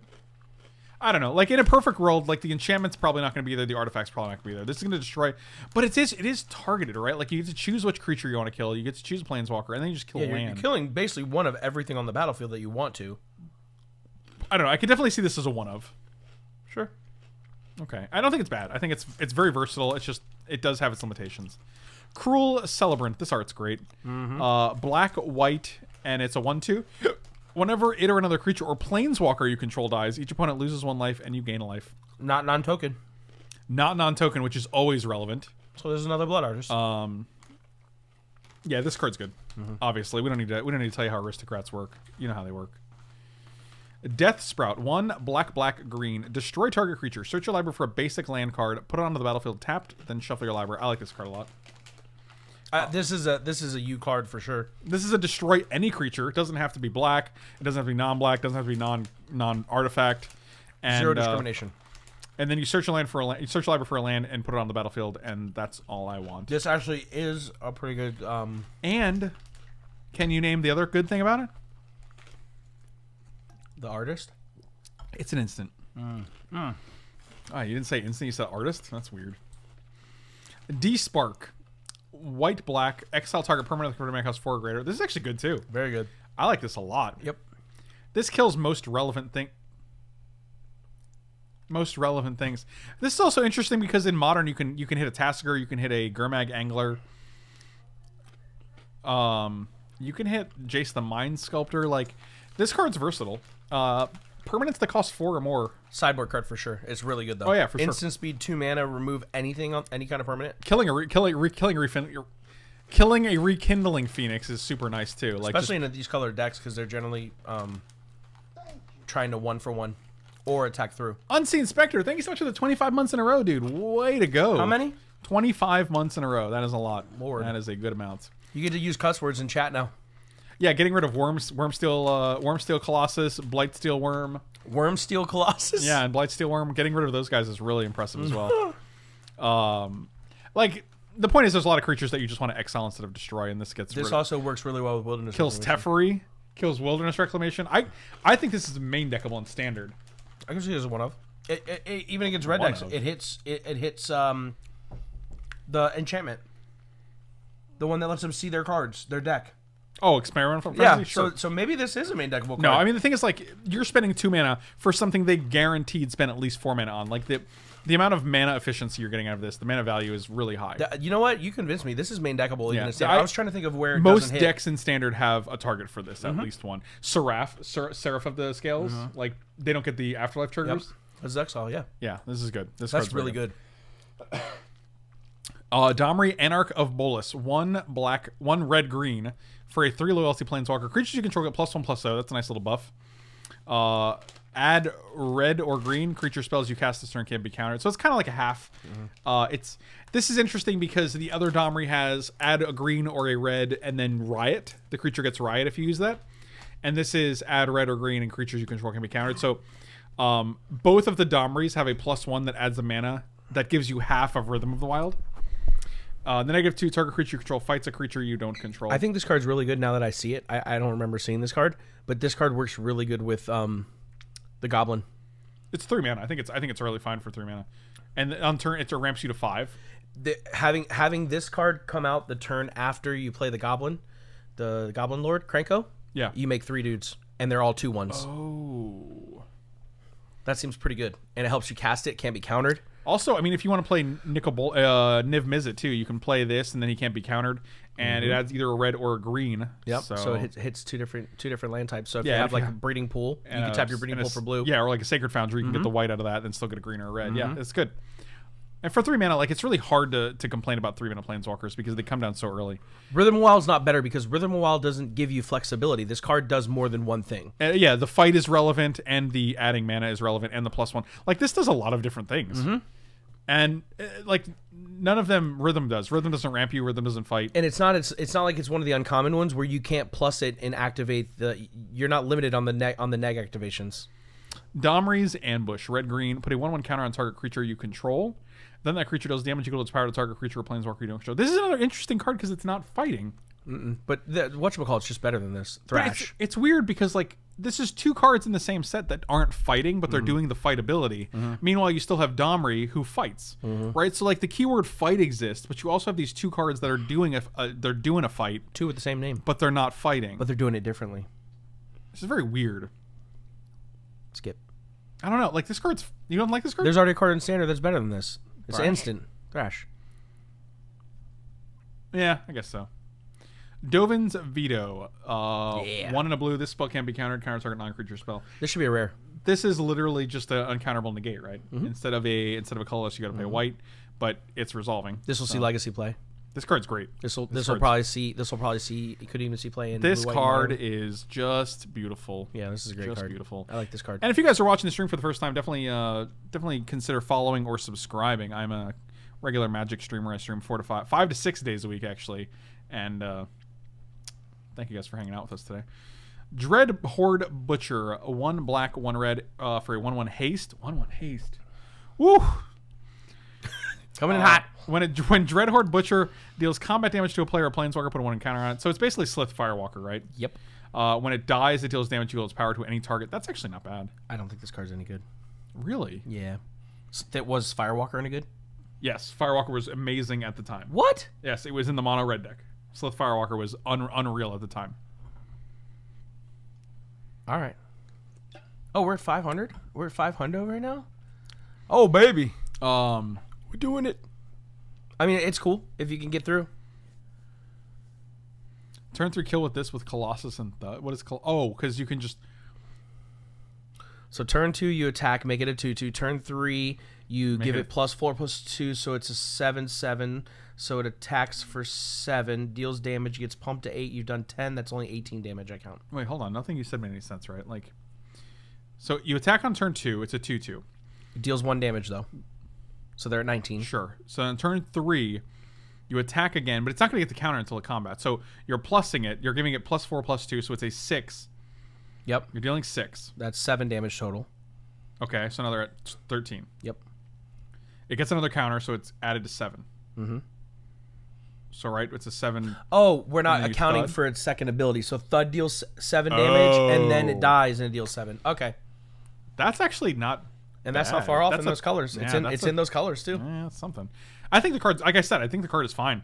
I mean, if you attack with this under everything else on turn 2, it's a 2/2 for 2 at the worst. On the play, this card's probably very good. Oh, I thought you didn't like it at all. I don't think it's terrible. Weird. I like this card. It sounded like you thought it was terrible, Robert. You hated it. It did sound like you hated it. Elite Guard Mage, 2 and a white and a blue for a 2/3 flyer. When it enters the battlefield, you gain 3 and draw a card. I don't dislike this because of that ability. Yeah. It's a baby Cloud Boy. Cloud Blazer was gain 2 life and draw 2 cards, but it costs 5 and it was a 2/2. This is a 2/3 for 1 less mana. You gain life, draw 3. And it's a wizard. It's actually, I don't think this is bad. I would play this card in sideboards against red decks. I mean, in limited, I'm 100% playing this card every single time I get it. All day, every day. But like in standard, like, is Naban a thing? it blocks, it gains 3 life, it draws you a card. Like, I think that's fine. With Naban, it gains 6, draws 2 cards. Who's that? Naban's the legendary wizard. That The 2/1? Panharmonicon. The Panharmonicon. Are you thinking of Narumiha? No, that's the Wizard Lord. That's the one that pumps all the wizards 1/1. Naban is a 2/1 for 2 that whenever if a wizard ETB, it doubles the trigger. It's a Panharmonicon for wizards. Okay, I'm gonna enter the God Eternals right now, so we're gonna Let me see it. 2 blue and a black. Enter the God Eternals does 4 damage to a creature. Gain life equal to the damage dealt this way, which I assume is 4. Why? It's just like, why does it say gain 4 life? It's very weird. That is really weird. It's a weird way to Why put would that. you do that? That is so weird. I guess because if they prevent the damage, you don't gain it. Sure. But I mean, that's a weird distinction. Like, you could just have them gain it anyway. It changes it's functionally different, but like the situations where it matters are it seems few and far between. Target player puts the top 4 cards of their library into the graveyard, and then amass 4. So you make a 4/4, you deal 4, you gain 4, and you mill 4. This does a lot of things. And you get a 4/4. So let's say there's a 4/4 creature for 5 mana that deals 4 damage when it comes into play to another creature, right? Like a Flame Tongue Kavu for 1 more mana. That is a 4/4 instead of a 4/2, and you gain 4 when it comes into play. Like, that seems very good. I like this card a lot. I think this card's very strong. Correct. Okay. Again, like, there's another just random mill the top 4 cards tacked onto it, and I'm not sure why. That way you can get rid of their gods. You keep saying that, but I don't I think don't keep saying that. I said that once. You said it last time because you read it. Right. I was just joking. I don't know, man. It's just a weird, like... It's just a weird... What's this? This is the Feather. The Redeemed. The feather card? Red, white, white for a 3/4 flyer. Whenever you cast an instant or sorcery... It's... Being called Feather, I expect it to be a bird. But it's not a bird. Yeah, you're right. It's an angel. I thought it was a bird. I didn't Especially because of the wings. I'm like, a bird? No, it's just an angel. All right. Could be an angel bird, but it would say angel bird. Whenever you cast an instant or sorcery spell that targets a creature you control, exile that card instead of putting it into your graveyard as it resolves. So I'm going to be here +2/+2. I will exile it as it resolves. If you do, return it to your hand at the beginning of the next end step. So end of my turn, I get the card back. It's interesting. So a Defiant Strike, that's just really good. Are you asking me if angels have feathers? I don't understand your question here. I mean, you're right, they do. That's not the point, though. The point is, if it's called I guess angels do have feathers. That's a good point. I mean, to be honest with you, it kind of looks like a bird more than it looks like a person. That's what I'm thinking. Right. Yeah. I'm saying that's what I'm saying, dude. Yeah. What do you think of the card, though? I think this card is a whole new archetype that just starts getting played now. This card's very good. I mean, 3 mana for a 3/4 flyer is great by itself. The ability's great. You're not I was asking. That's not even a thing, Mossy Bread. God. But so one thing I don't like about this card is it forces you to play a bunch of spells that target your own guys that are usually pretty terrible. Like, I'll give +2/+0, and you're like, all right, whatever, man.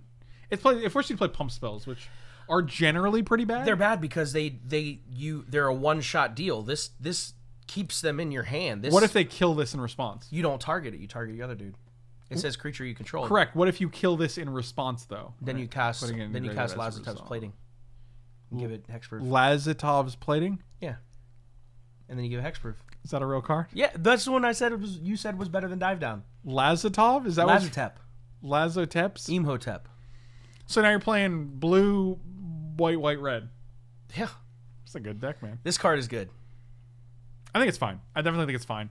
I don't like what this strategy implies, where you have to like.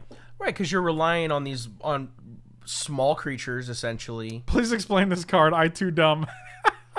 So whenever you target it or a permanent you control, a creature you control, instead of that card going to the graveyard, you just get it back at the end of the turn. So it puts the card right back in your hand. You get to keep casting it. Right, but not in the same turn, obviously. Yeah, next step, instant. For obvious reasons. Yeah, it's fine. Gleaming Overseer. Whenever you cast an instant source spell that targets a creature you control, exile a card instead of putting it into your graveyard. No, so if they target a creature and you kill the creature they target, it goes to the graveyard. Like, that spell doesn't resolve. So you said it happens even if you kill in response. It doesn't, though, because this is instead of putting it in your graveyard as it resolves, it doesn't resolve if that happens, because it gets countered. Spell fizzles. So like they can still kill the creature you're targeting. And real quick, for everybody that's saying about Lazotep Plating not working or coming back to your hand, I was saying that as a joke because earlier on the last video, if you check this out on YouTube, we were going back and forth about Dive Down and Lazotep's Plating. So he was saying the one, I was saying the other. Cool story, bro. Thanks, dude. That was a really cool story. You know what's really cool? The card after this one. Gleaming Overseer? No, the card after this one. Oh, we'll see. Oh, I bet it is. I want to peek, but I don't. 1 blue-black for a 1/4 when it enters the battlefield, amass 1. So you're getting a 1/1 and a 1/4. Zombie tokens you control have Hexproof and Menace. I just wanted you to skip the card. I don't know what's next. Oh, wow. That's messed up, man. Okay. It's all right.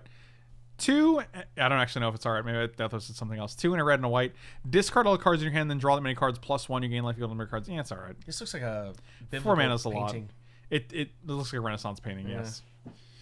But that's cool. So, Kithian had known war every day of his life. Now he finally knew peace. Man, this set's sad, dude. He's like, I love you. Which is fine. Bro. We're done here. All right. I mean... It's all right. That's such a weird card. It doesn't do anything. It doesn't. It's rare that I want to discard every card in my hand. It's such a weird card. Like, if I have 3 cards in my hand, I usually want to keep 1, but then I have to get rid of all of them. I mean, you're breaking even because you're drawing 1+. So you're getting rid of this and 3 cards to draw 4 different cards. And you gain 4 life, so that's cool, but like... They just ran out of ideas for new Gideon cards. Huatli's Raptor. White-green for a 2/3... Vigilance. When it enters the battlefield, proliferate. Again, this is fine for a 2/3 for 2 with Vigilance and proliferate. Like, that's a lot of abilities. If in a deck that wants this, the enters the battlefield proliferate is nice because it's cool early, but it's also cool late. So yeah. Invade the city. 1 red, blue, amass X for X is the number of instant sorcery cards in your graveyard. I don't like these cards with just amass because I don't like the way amass is worded. Where like if I have a 2/2. It gets +4/+4, and that's just not. There's no value. I don't want to spend a whole card to get +4/+4. This is a bad version of what's the one that costs 6 that you get a 2/2 zombie for each one in your graveyard. If I could choose whether to make a new token or whether to add to a token, that would be great. That would be sweet. But I'm kind of not liking the fact that it has to be one or the other, or just has to be one rather, not even or the other. This card's boop.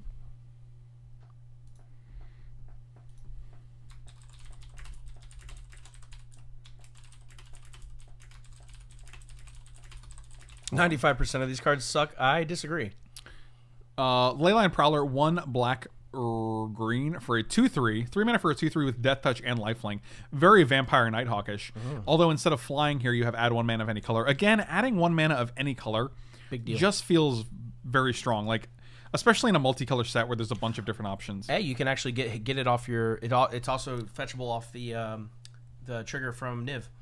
Because it's Golgari colored. Correct. Yeah. Yeah, this was another card I was considering playing because it adds 1 mana of any color, which I think is very strong. Maybe it should be in there. I don't know. Maybe. I have Chromatic Lantern as my 3 mana fixing spell because but obviously I think Chromatic Lantern and what it's doing is just better than this card. It's so much better because it lets you play off of 5 mana no matter what. Living Twister, red, green for a 2/5. 3 mana 2/5. 2 mana, discard a land. It deals 2 damage to any target, which is pretty good. 1 green, return a tapped land you control to its owner's hand. So it lets you like pull up lands from your it twisters the lands up, it uproots them, and then you get to deal 2 damage to anything with them. With a card like Life from Loam, it's pretty. You don't think this is constructible? Even as a 2/5 for 3 mana? Nope. Interesting. You have to pay 2 mana for it. I mean, but all that aside, like it's still. You're really gonna play a 2/5? I don't care what the cost was. Even if you had a 1-drop that was a 2/5, I mean, like Pernicious Dude says, look at that butt, dude. Look at that butt. Anyway, I don't think it's terrible. It says tapped because you pay the mana to activate it. Well, it's not. I mean, it doesn't have to. That's not why, but I mean, I don't think that's a. But it's weird. It's a weird restriction, right? Because you can just tap a land if you want to. So they're just forcing you to do a thing. that you don't have to do. But you can do in order to pay for itself to meet its own restriction. It says tap because people are trying to bring back from the graveyard. That doesn't make any sense. That you don't control a land in your graveyard. I don't think anyone was doing that, especially when the set isn't even out yet. That doesn't even make any sense. Who are these people that were doing that? It can return Tabernacle if it's tapped. Right, but like I don't think they're like let's make him unable to return Tabernacle because it never taps. No, they don't. In testing. Oh, in Wizards R&D testing, they were trying to return lands from their graveyard. Makes total sense. Yeah, that makes total sense. They want you to feel the pain from your City of Brass. Okay, now we're getting there. Now we're getting to the bottom of it. Yeah, I feel your like mana confluence. That's what Mark Rosewater actually said that. That doesn't make any sense. You don't control a land in your graveyard. Right, like return a land you control to its owner's hand. That does not work. That's not a thing. That's so weird that they would have to put that clarification on there. I would love to read that. Genesis Project, if you have a link to that, I would love to read that because that sounds hilarious. Mayhem Devil 1 black red. Whenever a player sacrifices a permanent, Mayhem Devil deals 1 damage to any target. That's another dude. That's another aristocratic dude. With Judith and Judith colors. Oh my god, the Mardu deck seems like it's gonna the Mardu deck feels like it was already pretty strong, but it could have been, but it was a little short. But a 2 mana, another 2 like a Blood Artist effect is pretty good. And like I said, Bantu, when the Bantu God comes into play, you sacrifice 5 things, you deal 5 damage here on top of if you have another one, and that's 10 damage to any target, and you just draw another X amount of cards. You know what I mean? My God, what a time to be alive! They made it tap land to make it clear that it had to be in play land. And original wording just said return a land, right? But you can't return a land that's not in play. Yeah, that doesn't make sense. All it has to say is like the only way it would work for the graveyard, it would literally have to say from your graveyard. Like you can take out tapped and it says return a land you control to its owner's hand. In order to control something, it has to be on the battlefield. Like, that's very clear magic. Yeah, the only way you can ever return... Like, when Merfolk Skydiver enters the battlefield, put a 1/1 counter on target creature you control. When it dies, you don't get a 1/1 creature. What? Or 1/1 counter. I thought that's where you're going. My point is that you can't put the 1/1 counter on a creature in the graveyard. Oh, yes. Because you don't control it. I went the other way. Like, it seems very obvious. Like, it seems like an obvious... That if the only things you control are the things that are in play as permanents. Anyway, it's a 1/1 flyer for 2 mana. When it enters the battlefield, put a 1/1 counter. So it could be a 2/2 flyer, and then you get proliferate. This card's fine. It's okay. Gaia's Skyfolk was also a 2/2 white, blue-green merfolk. You know Gaia's Skyfolk? It's literally a 2/2 for 2 elf merfolk with flying. And this is actually just better because you put the counter on it, and you have the proliferate, or you can put the counter on something else. So this is almost just... It's not strictly better because it enters as a 1/1, so they can kill it with something that deals 1 damage. So not strictly better, but it is better in a lot of ways. So gotta love that card border. Neoform, green and a blue. As initial cost to cast this spell, sacrifice a creature. Search your library for a creature card with converted mana cost equal to 1 plus the sacrifice creature's converted mana cost. So I can sacrifice my Huntmaster of the Fells to get my Thragtusk. Put that card on the battlefield with an additional 1/1 counter on it, and my Thragtusk will be a 6/4. So, seems fine. This card's pretty good. This is just a better Eldritch Evolution. Neoform and the, the simulation emote. Nice. Nice. Oh, here's your boy. This is your boy. Tybalt, not your boy. Nicobolus, your boy. Here's your boy. Nicobolus, Dragon God. Blue, black, black, black. God, he just keeps adding black mana symbols to his casting cost.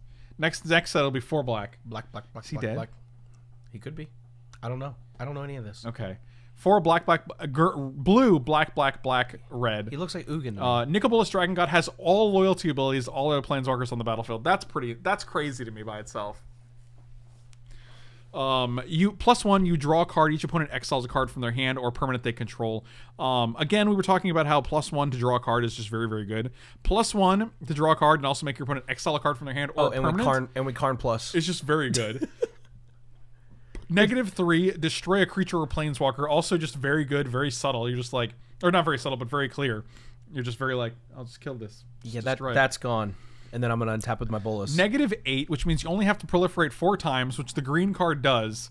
-8, each opponent who doesn't control a legendary creature or planeswalker loses the game. The static ability doesn't feel like a magic card. It feels like a Momer Vig ability or something. It's something ridiculous. That just I agree. It's very cool, though, because I don't think it's really going to... There's not that many... It's too dependent on other things to be broken, but it's just an awe-inspiring ability to see on a card. Yeah, right. It's too dependent on things. Like, there's no situation where your opponents are going to have so many planeswalkers. You can still get to activate one loyalty ability a turn.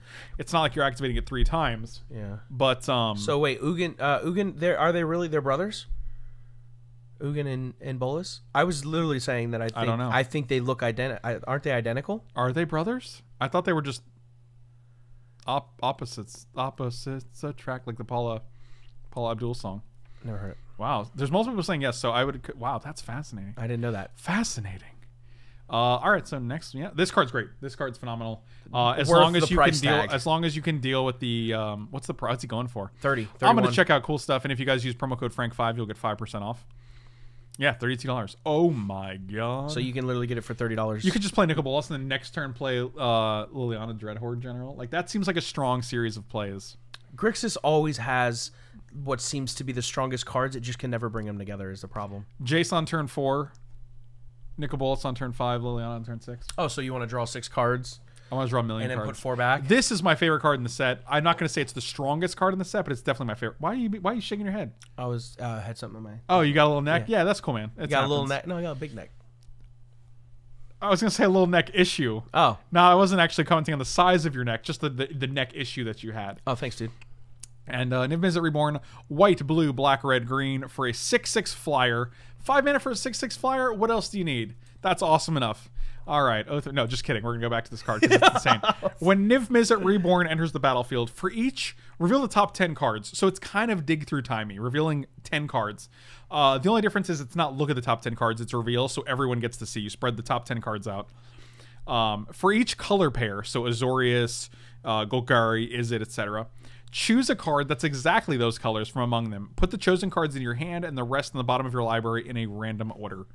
So depending on how you build your deck, you could draw, theoretically, in a hypothetical, hyperbolic situation, 10 cards. You could draw 10 cards off of this. In a perfect situation where you draw all the cards that you hit.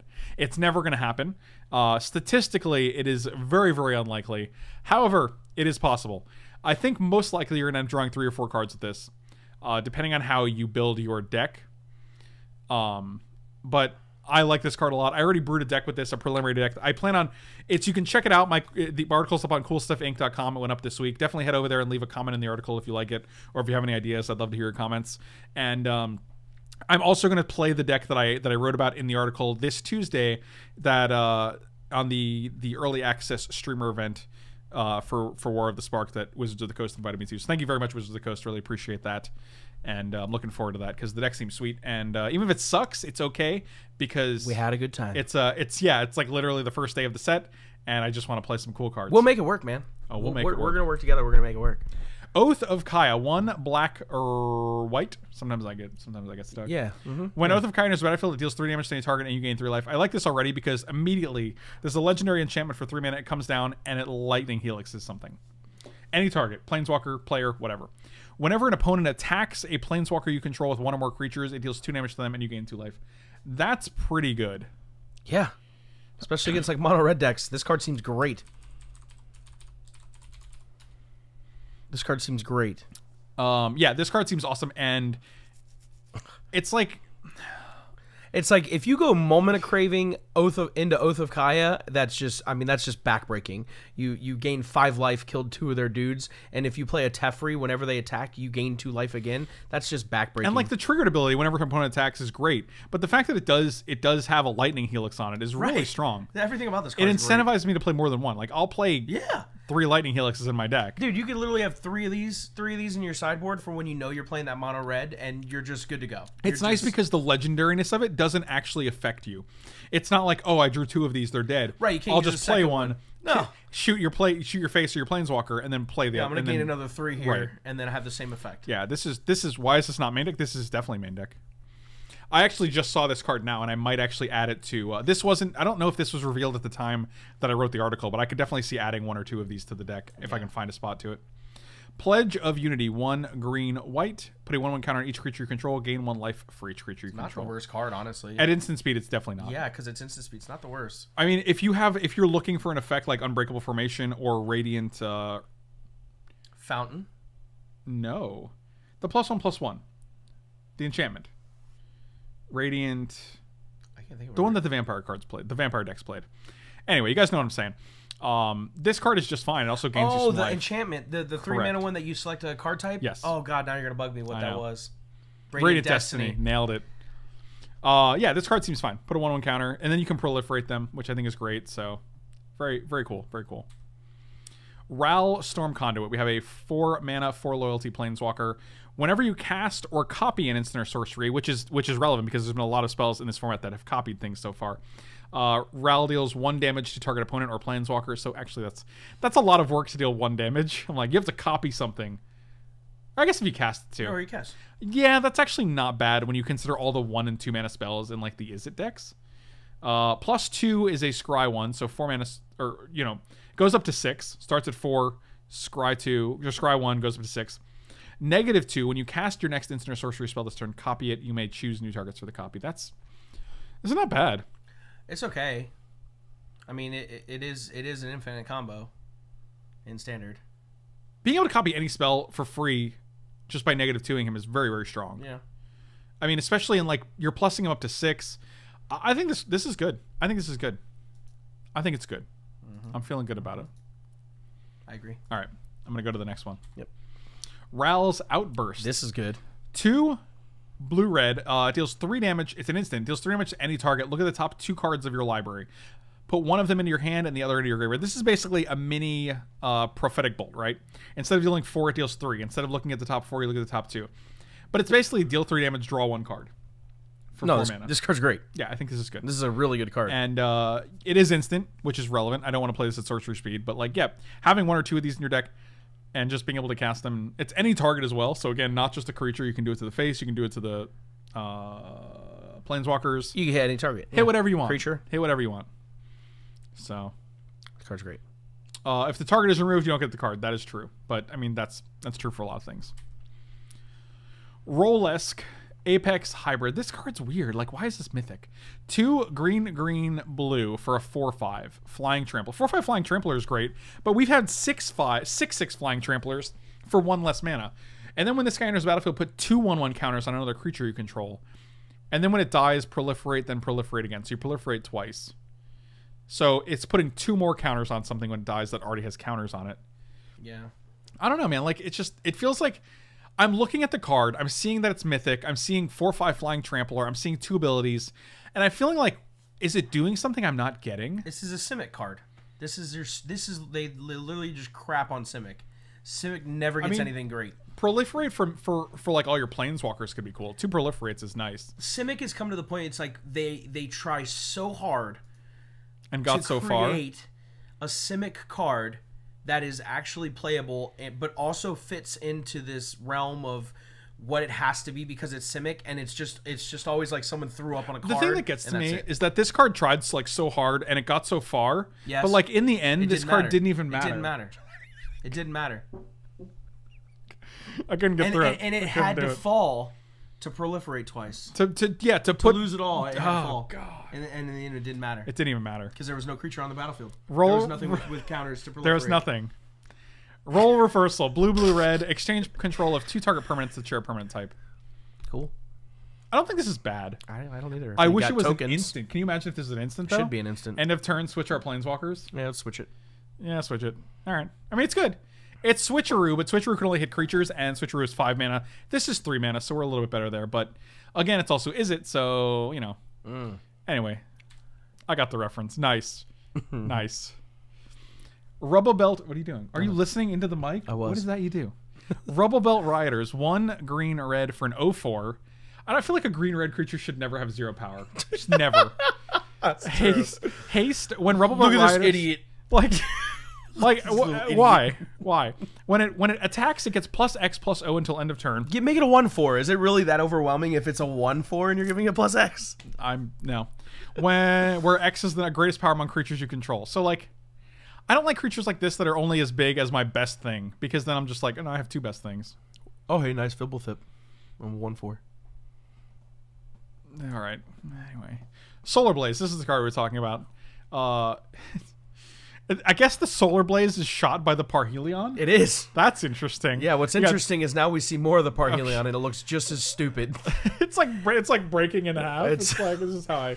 It literally gets to fire the Solar Blaze one time, and the Parhelion just goes down. That's it. It's that's the we lifespan. We really shouldn't have had to really separate our vehicle in order to fire this. It's like separate our vehicle. We just gotta end it, boys. It's like in order for your car to shoot a weapon, it has to split into two. It's like in half through the center. That's funny. Each creature deals damage to itself equal to its power. This is a fine sweeper, but the problem with this is like you want to know what matchups you're playing it against. Like it doesn't kill Aurelia. It doesn't kill like 2/3s, 2/4s, 4/5s. It doesn't kill Feather. Like there's a lot of cards that it just won't hit, and depending on what you're playing against, like it could just literally be a blank in your main deck. So Solar Blaze is the reason that we want the 2/5 land guy. Actually, Solar Blaze would have been fitting if we did our review yesterday because you could have 420 Solar Blazed it. You could have. And now you got a 421 Solar Blaze it, and that's just not as good. It's just not as worse. The flavor it's is terrible. Good. Not as worse, I said. It does not hit Wild Growth Walker. That's true. Yeah, it doesn't. Oh, the Robo Rider survives the Solar Flare. It's that's why. Man. Yep. It doesn't even get hit. It doesn't even deal itself damage. Combo. So that's good. You actually in your Rubble Belt Rioters deck, you can go turn 3 Rioters into turn 4 Solar Blaze. It's the Naya Rioters deck. And you basically can't lose. It's the Naya Rioters deck. Sorin, Vengeful Bloodlord, 2 black white for a 4 loyalty planeswalker. As long as it's your turn, creatures and planeswalkers you control have lifelink. +2, Sorin deals 1 damage to target player or planeswalker. I keep reading this and I'm like, that's so stupid. That's it? That's so not even 2. Like, what about Sorin's Thirst? Like, it's not even 2. It should be 2. But it deals you gain 1 life as well. So dumb. -X, return target creature card with converted mana cost X from your graveyard to the battlefield. I like that. That creature's a vampire. I mean, you like that for the same reason I like that, and that's because it's just nothing else on the card. Because it's a reanimate, right? Yes. I like reanimate and stuff. But the problem is like at 4 loyalty, I'm not impressed. I want to +2 this guy and then -5 or 6 him. And then at that point I'm like, should I just play a reanimate spell because it survived? Because then I don't have to have to deal with all this rigmarole to get through this planeswalker. Rigmarole. That's good. Anyway, I don't love this Sorin, which is sad. Sorins are always hit or miss. Like 6 mana mono black Sorin is not great. 6 mana black white Sorin is great. I was listening. I know what you're doing. Okay. Anyway, it doesn't matter. Anyway. Soul Diviner, blue, black. Your eyeshadow is nicer better than mine. birds. Yeah, it's true. It's true. All right, 2/3 for 2. Remove a counter from an artifact, creature, or land you control. Draw. I like this a lot, actually. This card seems really good for a 2/3. In the right deck. Like if they go to kill anything, it also does remove a counter from the blast land. Oh, the chalice tokens. You can also take like a counter off a Chalice the Void. Like if you have a Chalice the Void on like 2 and you need to be on 1, like you take a counter off that. Like there's a lot of things you can just take counters off with this, which is pretty nice. But it's just drawing a card for it as well. It's not just like an ability to remove a counter and that's the effect. Like the effect is drawing the card is also relevant. Yep. So Storev Devkarin Lich is a card I really, really like. 1 black green with trample for a 5/4. Whenever it deals combat damage to a player or planeswalker, return to your hand target creature or planeswalker in your graveyard that wasn't put there this turn. The trample is really nice on this because it kind of makes sure you can get through. And it's also a 5/4 trampler for 4. This reminds me a lot of Golgari Findbroker. Mm-hmm. And being able to just return a creature or a planeswalker. Easier casting cost, too. It's an easier casting cost. It's a bigger body. And it's a repeatable effect as well. Yep. It does die to Lava Coil, but... So does Fire Chicken. That doesn't stop Fire Chicken. Right. Like, this is a card where, like... It does, the upside of this is worth connecting with. I'll deal with a Lava Coil if I can connect with this. Dies the Solar Blaze. Dang it. The Riders are just better. You're saying this combat. I understand. Yeah? Who's yelling? No, Grizzly Sour said this combat. I don't know what that means. Like, yeah, as long as it wasn't put there this combat, you get to return. I mean, you could have it from like, turn 1, turn 5. What it doesn't matter. Like you could have milled it. I'm attacking with this on turn 5. So any creature that died on turn 1, 2, 3, or 4, or was discarded, or somehow flipped. Yeah, this card's great. Dude, everything's got mill 4 cards from your opponent. It's so weird. Mm-hmm. Well, that doesn't matter if it's milling their cards, though. No, I'm saying your opponent if they mill. Oh yeah, if they're milling us. Yeah. This combat is making me thirsty. That's good. That's a solid Seinfeld meme there. Tamio, Collector of Tales. 2 green, blue for a 5 loyalty planeswalker. Spells and abilities your opponents control can't cause you to discard cards or sacrifice permanents. Wow. Tamio, this is Tamio just giving the finger to Liliana. Like, hey, bro, what are you going to make me do? Discard? Sacrifice? Yeah, I'm good. +1, choose a non-land card name, then reveal the top 4 cards of your library. Put all cards with the chosen name from among them into your hand and the rest in the graveyard. This seems extremely unlikely to hit, but on the other hand, it is a +1 ability. And if you have any way to like manipulate the top card of your library, you can just probably draw a card every turn. -3, return a card from your graveyard to your hand. Well, yeah, it's also fine. If you remember, the Nissa Vital Force had a -3, return a permanent from your graveyard to your hand. This is return any card from your graveyard to your hand, which is not bad. It hits your petitioners. That's true. You are putting the +1 with Tamio. You are putting the rest of the cards in your graveyard. So if you go turn 1 Tamio or turn 4 Tamio +1 to put some cards in your graveyard, you're probably going to be able to hit with your Storev. Yeah, that's true. So I mean, they're setting us up for the Sultai deck, which is pretty true. sweet. That's true. Pretty sweet. Pretty sweet. Pretty sweet. It's pretty sweet, man. That's pretty sweet. Tweet it up, boys. Did you mess up because you had something in your throat? I did. I had some in my throat, so I said it's pretty sweet. Teferi, Time Raveler, 1 3 mana. Are they just making him look more and more like Idris Elba so that when the Teferi movie, when the Magic movie comes out, they can just cast him? You have to wonder.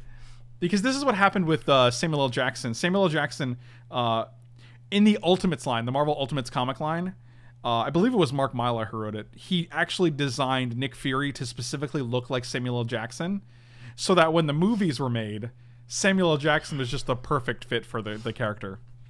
Teferi, Time Raveler, 1 white and a blue for a 4 loyalty planeswalker. 3 mana, friends. Yeah, Only that's, 3. Yeah, that's pretty ridiculous. Let's Each look at the opponent power. can cast spells only anytime they can cast a sorcery.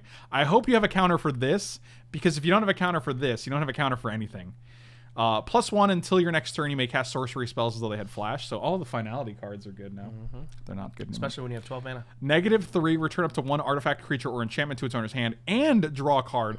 That's nice because you get to bounce anything you want and then drawing a card. Your Kaya's Wrath? You can bounce your Kaya's Wrath?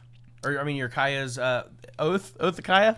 Kaya's Oath. I was like, no, Rob, you don't control that, so you can't bounce a card you don't control. But if it's in my graveyard, graveyard, you then can I can bounce do it. it. Yeah, Yes, for sure. okay. That's a thing. It's a little throwback.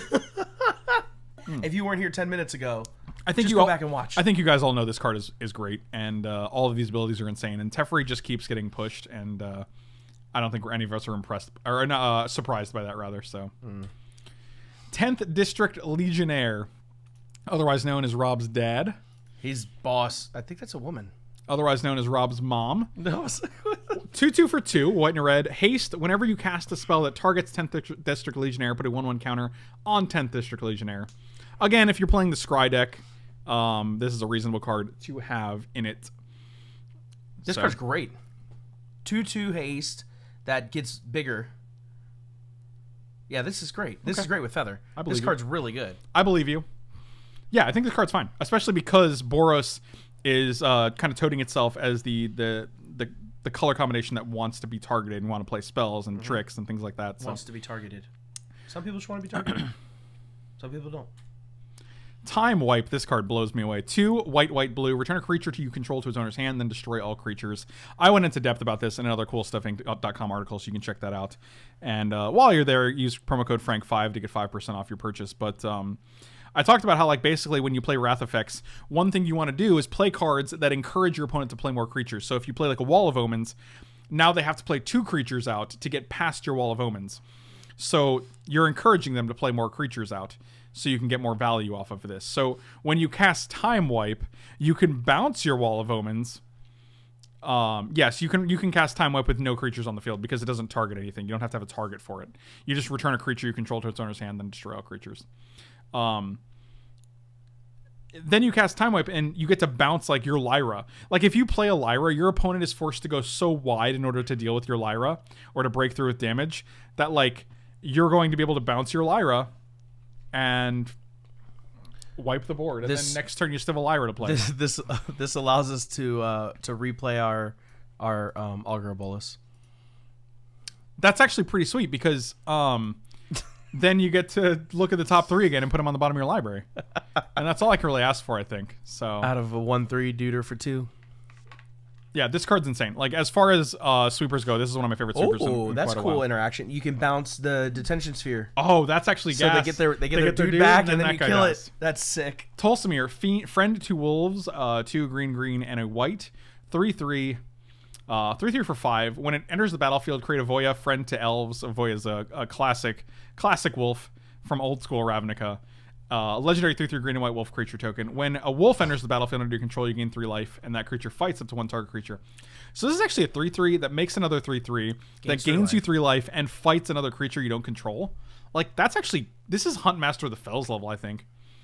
It costs 5, but you're getting 6 power, 3 life, and fighting a creature. And it's an ETB effect, so you can, if you can find ways to. It's also whenever a wolf enters the battlefield. So if you're playing any other wolves, if you play this on 5 into Arlen on 6, Arlen makes a 3/3, and then it fights a thing, 4/4s. and Arlen makes a 3/3. It fights a thing, and it gains another 3 life. Like, this has a lot going on for it.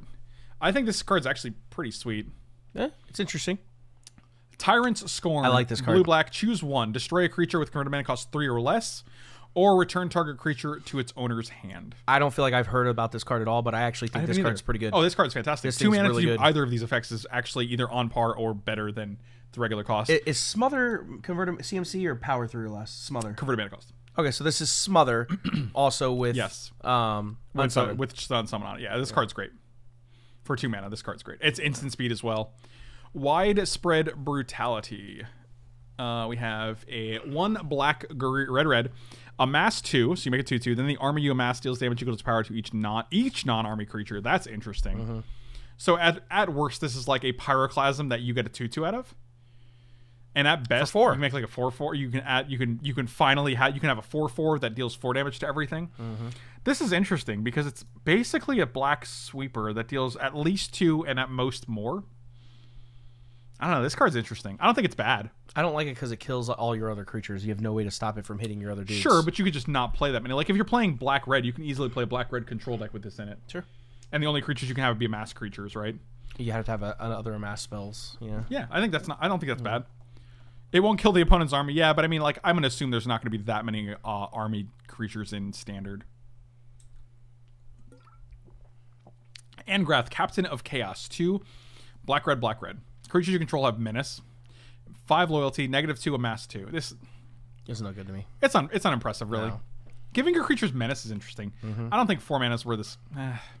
If it was 5, you would just snap, say this is junk. Oh, this would be unplayable. But junk. still, I don't think it's any good. I think you're basically paying for 4 mana, a 2/2, and I mean it's no good. I don't think it's any good. And Menace on all your dudes. I don't hate it, but I really don't like it. We don't know the power of amass yet. Correct. That's it. That's it. That's it. I'm out. It. See ya. Ashiok Dream Render. 1 blue black. 5 loyalty. -1. Target player puts the top 4 cards of the library into the graveyard. Again with the 4. Then exile each opponent's graveyard. So all of our plans of like making sure they have creatures in their graveyard are gone. Gone. Spells and abilities your opponents control can't cause their controller to search their library. That's pretty strong.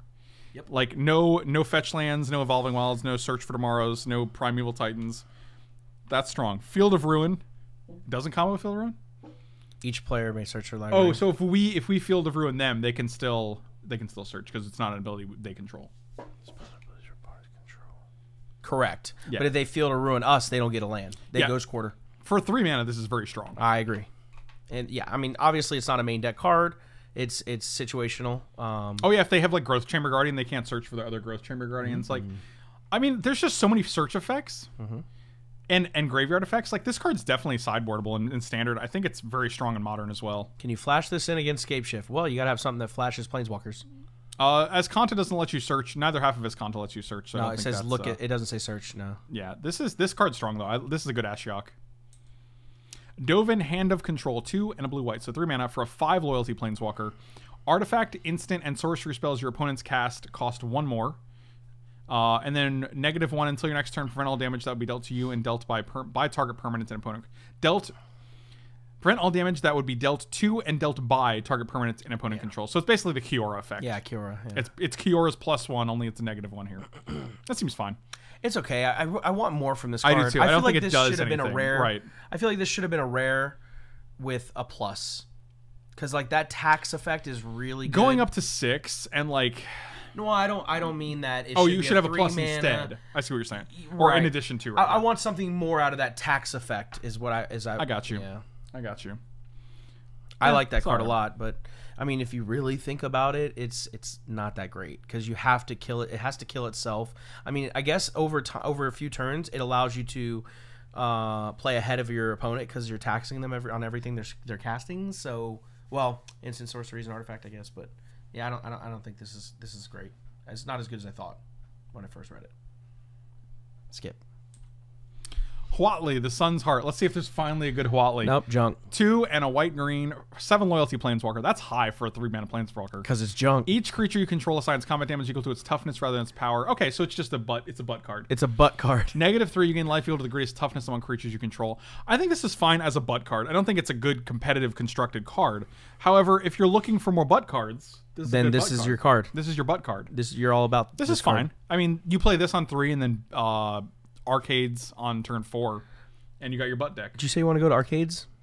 Yeah, I always do want to go. I was raised in the arcade, my dude. Kaya, Bane of the Dead. 3 white, black, white, black, white, black. 7 loyalty. Your opponents and permanents your opponents control with hexproof can be the target of spells and abilities you control as if they didn't have hexproof. So on turn 6, you can finally deal with that turn 3 Geist of Saint Traff they played. Jeez. You'll be dead, but Yes. it's good. -3, exile a creature. That's a fine ability. It is, but it's too expensive. Right, 6 mana is a lot. Even if you can do it twice, it's just way too late. In limited, it's fantastic. Oh, yeah. I would take this every day. Because you're going to pay 6 mana for like a card like Consigned to Dream. To kill something. And this gives you 2 activations. Yeah. So, yeah, card's great, but not for constructed. Unlikely. I think 6 mana is a little too much. Kiora, Behemoth Beckoner. 2 and Simic. 7 loyalty again. These 3-mana planeswalkers with 7 loyalty. I like this one. Whenever a creature with power 4 or greater enters battlefield, draw a card. I like static abilities that lets you draw a card for things you want to be doing naturally anyway. So I think that's strong as well. And -1, untap a permanent. I'm not super excited about that because I don't think the applications are that great. I do because it allows you to ramp into your 4 power dudes. Oh sure, like you can play this on 3 and then untap a land and play a 5-drop. Yep. Sure, that's actually pretty good. Yeah. Yeah, I think that's pretty cool. And it's got 7 loyalty, so you're drawing into your next Kiora before you finish this one. Chris, what's going on, my dude? Yes, I got accepted to Fate to Karma earlier this week, so I was waiting for all the things to finalize. But yeah, I'm on a team now, so that's pretty sweet. This into Simic Hydra. What's the? Oh yeah, nice. Oh my god, Simic Hydra, the one you don't like. You play this on 3. Turn 4, you untap a land. She has 6 loyalty. You play Simic Hydra for a 4/4, and you get 6 counters because of the 6 loyalty counters left. It's a 10/10 on turn 4. That's really good. That's pretty good. Hold on. I'm confused. We'll go back. Let's go back to it in a second. You want to do it now? It's whatever you want. I can't scroll back. That's Okay. like 300 cards. Yeah. Nahiri, Storm of Stone. We can just read it. I'll just open it here, and we can just read it again. Let's look at it real quick. It was like the 3rd card. Bioessence Hydra, 5 mana for a 4/4. It enters the battlefield with a 1/1 counter for each loyalty counter on planeswalkers you control. That's really good. So and you do it on 4. That's really good. That's what I'm talking about. That's really good. And it's a trampler. It's basically deal with it immediately. And it also says whenever 1 or more loyalty counters are placed on planeswalkers you control, does that include casting them? If I cast a planeswalker with that on play and they come into play with 6 loyalty, I believe so. Yes, because that's how doubling season works. That's how doubling season works. So if I play a 6 loyalty planeswalker, it gets 6 extra counters. Oh, I think that you doesn't make undervalued that card. That doesn't make sense. We have to leave that It up. seems a little bit powerful. Yeah, Mossy Beard says it does, then it has to. He's got a beard. Nahiri's face. That is Nahiri's face. Oh man. She got a bad haircut. Storm of Stone. 2 and 2 Boroses. As long as it's your turn, creatures you control at first strike and equip abilities you activate cost 1 less to activate. That doesn't do anything for me. -X, it deals X damage to target tap. That doesn't do anything either. Like This card sucks. This card's not good, unfortunately. I don't like it. That's why Nahiri's so upset. Like I'd be upset too if my planeswalker card was this bad. Ah, now we're talking. Saheeli, Sublime Artificer. 1 blue-red. 5 loyalty. Whenever you cast non-creature spell, create a 1/1 colorless servo artifact creature token. -2, target artifact you control becomes a copy of another target artifact or creature you control until end of turn, except it's an artifact in addition to its other type. I love this card. This is going to be played in standard. There'll be decks built around it. I think the static ability of whenever you cast a non-creature spell, make a 1/1 servo So is good. very strong. Yes. So good. With Karn, like just so good. And Yeah, this card's great. Yeah. I think this card's good. 5 loyalty for 3 mana is also pretty strong. And if you play this with Bioessence Hydra and play, then it's just it gets +5/+5, which is pretty nuts. So, Samet Tyrant Smasher, 2 and Gruul for 5 loyalty planeswalker. Creatures you control have haste. -1 target creature gets +2/+1 and gains haste until end of turn. Scry 1. Why does it say that? What? Target creature gets +2/+1 and gains haste. Because if you use this, it's a -1. So if you use this as the last, Oh, it still gets the haste. last Okay. ability, then it Okay. made sure it gets haste. That's you know good. what I mean? Okay, that's flavor. I asked that same thing. I was like, why does it say that? It's kind of redundant, right? Yeah. But yeah. Then because this is also an interesting Samet's interesting because it's an uncommon planeswalker that has a -1 ability, so you can actually use it until she dies. Whereas most of them are like -2, and then you're like, oh, You I just left have a with 1 one. loyalty, Yeah. right? But yeah, this is actually, you can also give your opponent's creatures haste, just for the lulz. Chris, well played. Chris is actually a commander player. Backlight's actually a commander player, so that I was thinking he was just being sarcastic, but that could actually be relevant in commander when you're like, oh, I could also, if we're playing 2 HD, I could give one of your guys haste too. That's fair. Yeah. So, Vraska Swarm's Eminence, 2 black-green for a 5 loyalty planeswalker. Whenever a creature you control with Death Touch deals damage to a player or planeswalker, put a 1/1 counter on that creature. I don't like this card. -2, create a 1/1 black assassin creature token with Death Touch, and whenever this creature deals damage to a planeswalker, destroy that planeswalker. So that's just Death Touch for planeswalkers then. That seems good. It's not great. I don't have to build a deck around Death Touch creatures, so I'm not really super excited. Making 1/1 assassins with Death Touch and planeswalker Death Touch is pretty good, but you only get 2 of them and they are 1/1, so I'm like, They get fork bolted. that's all right. Tezzeret, Master of the Bridge, is the last card in the set, and it's also I believe this is the buy box promo. It says literally buy box on it, so I think I'm gonna make a wager here that it is. Tezzeret, Master of the Bridge, 6 mana for a 5 loyalty planeswalker. Creatures and planeswalker spells you cast have affinity for artifacts, which is pretty sick. Tezzeret, Master +2. Tezzeret deals X damage to each opponent, where X is the number of artifacts you control. You gain X life. That's actually pretty strong as well. If you have 3 artifacts, it's a 6-point life swing for +2. It's a helix, yep. -3, return target artifact card from your graveyard to your hand. Also pretty decent. -8, which you can do in 2 activations. Exile the top 10 cards of your library, put all artifact cards from among them on the battlefield. Tezzeret's interesting. I don't want you guys to be confused with Planeswalker deck Planeswalkers. The Planeswalker deck Planeswalkers are always 6 mana, and they're always pretty bad, right? Conversely, a lot of the buy-a-box promos are pretty decent. Like, Nexus of Fate, and there was another one, wasn't there? Or was the other 2 just bad? Impervious Great Worm was one of them, and Impervious Great Worm, the Haunt of Hightower. Haunt of Hightower. I like that card. I don't think it was great, but the point is, this card's really I don't good. think I don't think you should dismiss this card. I think this has a lot of things going for it, and I also think that if there is any sort of artifact centric strategy, this should not be overlooked because this is very strong. This is a strong creature, or a strong planeswalker rather, and it does cost 6 mana, but like the +2, like if you have 4 or 5 artifacts in play, like that's a 10-point life swing. Pika Plan, thank you so much for the resub. Welcome back. Really appreciate it. If you guys haven't done so, definitely slam those subscribe and follow buttons on Twitch, because I'm streaming 5 to 6 days a week, so you guys can definitely check me out, and it's a great way to support the Nexus content. of Fate was indecent, friendo. Nexus of Fate was indecent. I agree with you. But yeah, that's War of the Spark. What was some of your favorite cards? I love this card, but the problem is there's just not enough artifact support In yet. standard, yeah, yes. I agree with you. I love the. Can you imagine this in like Kaladesh standard? Yes, that's just busted. This card would be insane in that. Tezzeret's a man out of time, unfortunately. I like the 2/3 flyer dude, the Hate Bear for Mono White Taxes was just sneakily That guy's good. Sneakily a really good card. I think Nicol Bolas and Niv Mizzet are 2 of my favorite gold cards in the set. I think they're both very, very strong. Yeah. I really did like the Bioessence Hydra. I think that card's strong. My favorite card in the entire set is the Saheeli, actually. That's really? It's my favorite card. That's impressive. Yeah. That's impressive. That's actually my favorite card. Yeah, the set seems sweet. I'm really looking forward to playing with it. I'm looking forward to brewing with it in standard. I feel like there's a lot of space to play things, and it seems like there's a lot of things going on. So I'm really looking forward. It looks like a super sweet set. I think with how recently they've been really a lot better, obviously, but I think they executed the Planeswalker things pretty darn well. Living Twister is probably also one of my favorite cards because you can bring the lands back from the graveyard. Yeah, the tapped ones. Yeah, you can bring your tapped lands lands from in your graveyard. Either way, thank you guys. As usual, thank you guys so much for watching. Really appreciate it. Slam those like and subscribe buttons. You can check me out at meundies.com/FrankLepore. You'll get 15% off along with free shipping and free returns. You can also check out manatraders.com. Link is in the description below along with the promo code, and you will get 20% off the first 3 months of any subscription. Definitely check them out. They have a great service. And you can check me out at coolstuffinc.com and use promo code Frank5 to get 5% off all your purchases. As usual, you can find all those links in the description below. Slam the like and subscribe buttons. I will see you guys next time. Thank you so much for watching, guys.